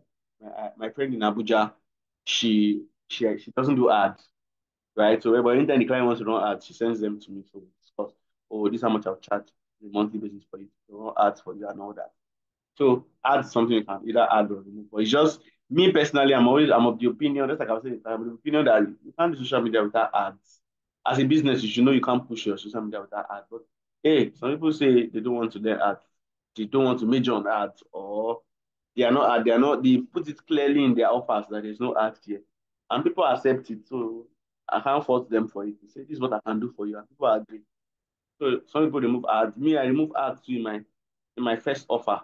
Like I have a low offer. That one is the one there's no ads. But the next one there's now ads, right? And then so once there's ads, there should be reporting. You should be able to report and update people. Oh, in the past 2 months or past 3 months, 3 months is one time frame. A monthly report is a time frame. 3 months is time frame. It's based on what you can keep up with. I don't do monthly updates. I do 3 months because in my head I'm like 1 month is a short time for me to say to see what works and what is not working. So month one is me trying out as many stuff. Month two is me settling down. Month three, I can now get a proper result and say, hey, we've grown this page from this here to so place in the past how many months we've done this, we've done that, right? That I would have figured out which content is giving me followers when I run the ads. Which one is giving me views? Which one is giving me reach? Which one is giving me conversions? So all of those things.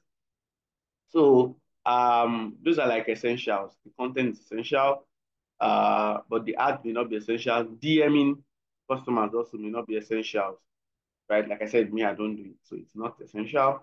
What else? What else do I think is engaging with clients? Of course, responding to comments. That's why me, I'm almost always online. In my house here, I use an unlimited internet, whatever. I mean, I'm going out. I want to step out, I'll buy one small data that keeps me up.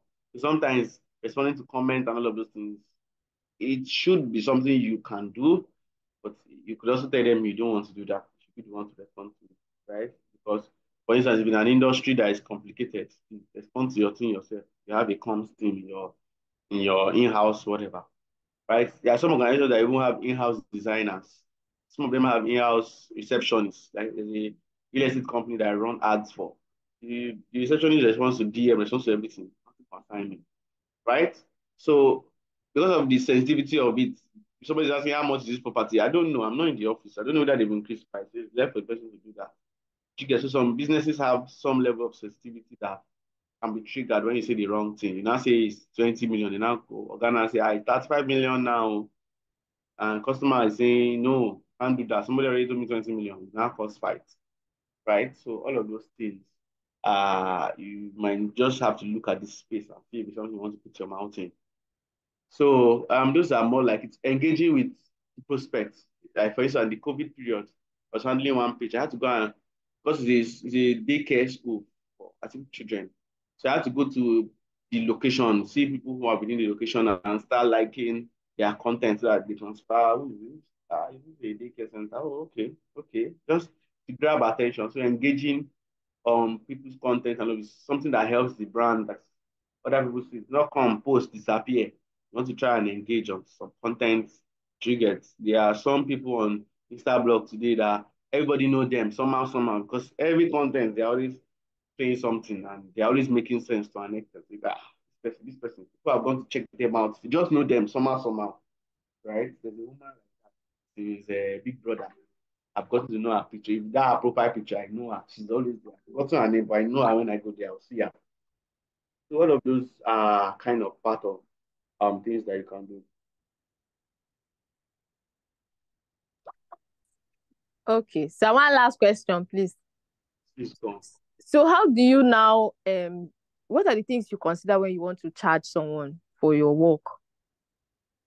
Yes. Which part of my work? No, if you want to charge for the social media, assuming that you have like a package, say, and then again, this ads thing, how can someone charge for ads? Because I know that it's supposed to be like based on your budget or something like that. So how do you now charge for ads? So how do I charge for my social media marketing stuff? I put just when I started as remember the first client I had was paying me 15K, right? And then later, after a while, we pushed it to I think 45K. And then more recently, 100K. So my minimum stuff is 100K. And I post 3 times a week. Basically, I have some other English that I wrote there. I really don't do that much, but I have some other English I wrote there. I engage, I do something, so that it's plenty, sharp. But then I have those things. But basically, in the morning when I wake up, is to post 3 times a week for them. Think of the creative. They would have sent me image or whatever. One of the schools that I handle, I've gone there, I've taken pictures, plenty, pictures and videos. So I just keep planning and using them. And they have a staff that sends me um, picture from schools. Of course, every day. I'm not a teacher now, so they send me picture of the classes and stuff. They send me all of this, so I make them into image or video and keep up. So that's so how I now plan to charge is basically what I want. I really am not good with it. So that 100K, is there ads inside? Yeah? That 100K, is there ads inside? That 100K that I'm charging, no, there's no ad inside, but for this particular client, I run their ads sometimes for them, and because she was my first client. The one with real ad is I think the 120 package. Yeah, yes, I will run your ads for you. So with the 120 package, how much ad will you now run? No, they will give me ad spend. So when we talk about ads, I said it yesterday in class that we have service charge and ad spend. Ad spend is the money that will go to Facebook. Service charge is now my money. So when I'm not handling the person's page, I will not collect service charge. For ad spend, they will give me ad spend. It's not from that money.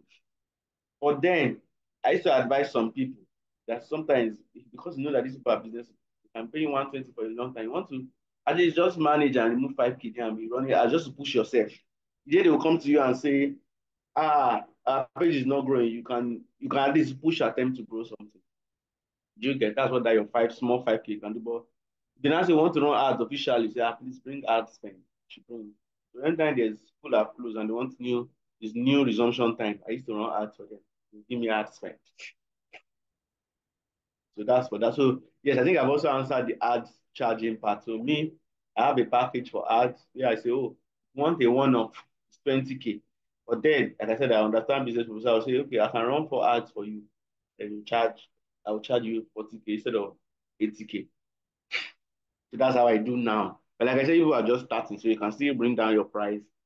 I can send that my usual breakdown message I used to send. I can send it to the group, and then everybody can then fine tune to suit what works for them. But yes, that's the simple explanation. So Ads if you are and creating service content charge. like video, if you are creating video for them, do you charge extra for it? No, I don't charge because I'm creating content, so I want the page to be as active as possible. So I don't charge extra. What I've charged you for social media package, I'm the one that come up with video and image content. Is now I will now would have had a discussion on how are we sourcing for this video and image. Do you have content? For instance, there was somebody that reached out to me that she's selling food items. She's doing all these meat sharing and basically food items. So I'm like, okay, how do we plan to be getting content? Will you be sending me pictures? She said I should get them from online. I say no, I can't do that. I can't get enough of that picture online. So I closed that matter and that deal. We didn't work together. So there are some you need to think, okay, how will we be sourcing for content? Right? There are some contents that is educative, whatever, maybe a surrogate organization. That one, can you stock images? Because I don't want to video, they don't give a video of somebody coming to do surrogacy. I don't think it's things people want you to put their face on. So that one I can be educating, I can be using stock images and talk about things. And that one is different. But meat and food items, I want pictures and videos of it. So based off on that, sometimes that so when somebody sends me to do video for them, if it's that you are just coming to me to make video for you. I have a friend in Canada. I used to help them edit their videos. But they will send me images and video, and then come up with concepts for it. Do you get that one? I charge them separately. Doing video for you, I charge you. Yeah. But for that, I'm managing your page. No, I don't charge you separately. Videos. It's video and image that makes up the content that I promised you now. So it's now maybe I now plan that okay, my What if content they can want be. something elaborate, like you actually shoot, those kind of ads that they shoot on TV, I'll tell, that you I'll tell have them to hire characters, somebody. all that thing? I'll tell them I have somebody that they can hire. And I'll talk Okay. to my friend and say, oh, Baba, one work day, see how much, or you tell me how much. Sometimes I might not want to be joining in the morning. I'll just link them up. So when somebody comes to me and say, I want you to do it, sorry, it's not part of what I do. But I can recommend somebody. It's not like I'm telling you that, hey, to hell with your work. No, I want you to succeed, but it's not something I do. Even though I can do it, yeah, sometimes I just want to outsource it because I want you to know that, hey, it's not me. Maybe next time, right, when you now tell me, oh, we need that guy again, and I can now collect the job and do it now, collect my money. But I will not come and charge you even so that you don't say, you know, the one managing our page, one thing, one thing. So I have to manage that relationship and be wise. Thank you. This is very helpful. Thank you so much. Thank you too. Yinka, your hands are still up. Do you still have questions? Or that's an old hand? Okay, any other question? All right, it's now. Any other question? Steph, no question for me. About Dolari, no question for me. Okay, what was the third phase of social media management you mentioned? I didn't get that right. This one is asking of, oh, that's ads. That's ads, running sponsored ads. So set up content and then ads. That's basically what it revolves around. No question, guys.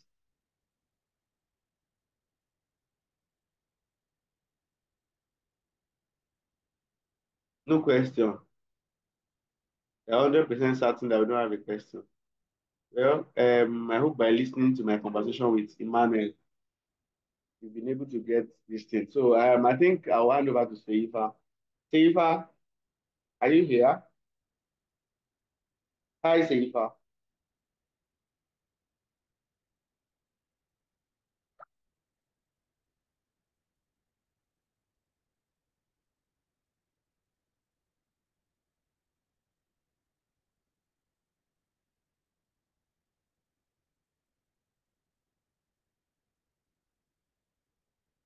All right, so are we having any issues with our capstone project? How far have we gone? Let me hear from at least one person from each of the group. And let me see what you are thinking, or just you want to share something with me, or we are still keeping everything a secret.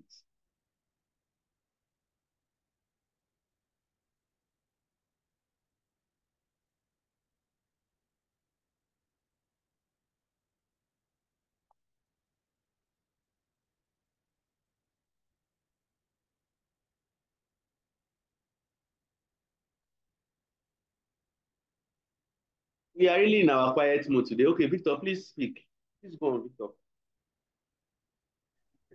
All right. So we are actually we've done our brainstorming. We already came up with the idea and we've arranged our slide. Your line is breaking, Victor, like really breaking. Am I the only one? Is somebody hearing him clearly?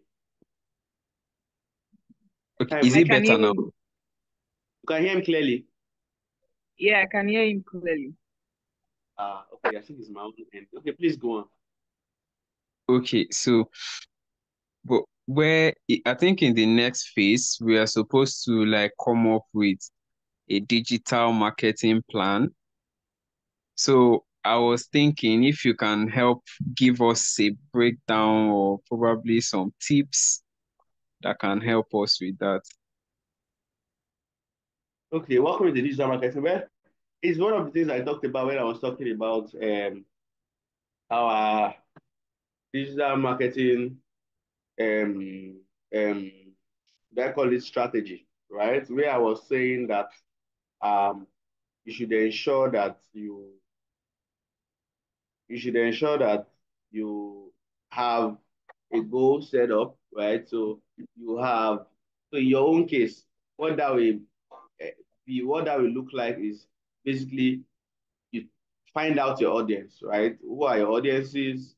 What do they want? What is the business bringing on board?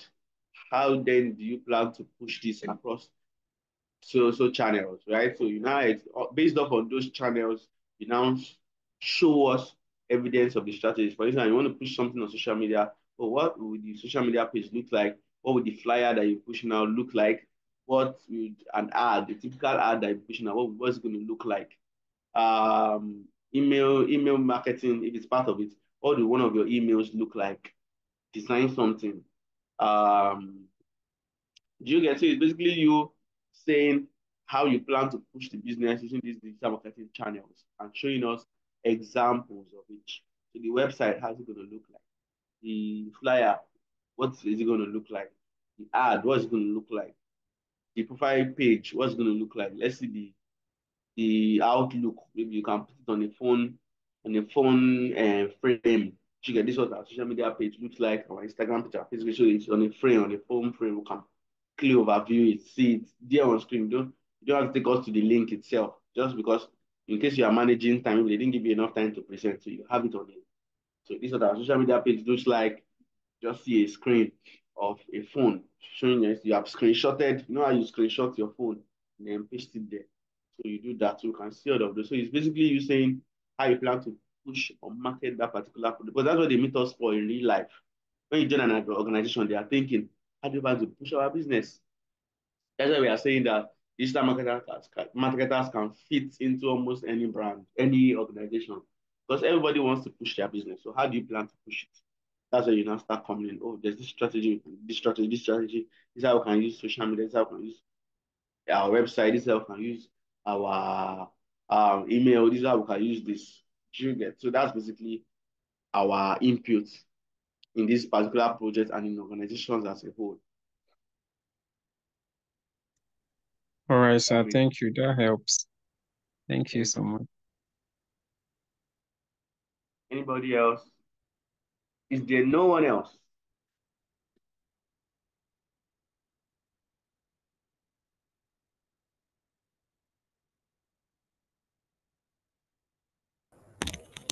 Okay, sorry, sir. I have a question. Yes, Nick. Okay. Recently I've been going through some of the digital marketing opportunities like, okay, let me check and see if some of these things. So sometimes they mention some tools and I'm like, oh wow, I think I know these things, but I don't. So, but that's even not where I'm going. Where I'm going is some of them want you, like in the place where the offer says, okay, you're supposed to handle social media pages. Then they now like try to break it down: Twitter, Instagram, Facebook, LinkedIn, and all. Now, is it professional to say I don't know how to do LinkedIn, Twitter? I think I can just work on Instagram and Facebook only, or I don't know. Do you get the question? Like, or do you accept it then?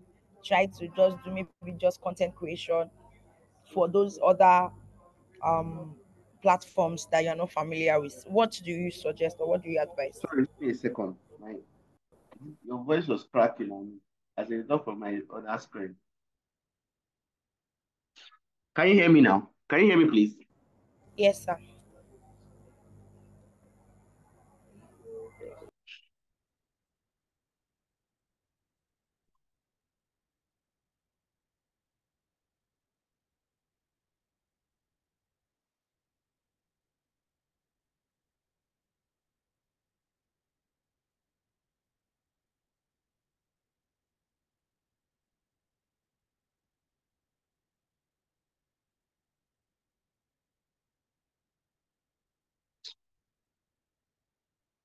Nike, can you hear me?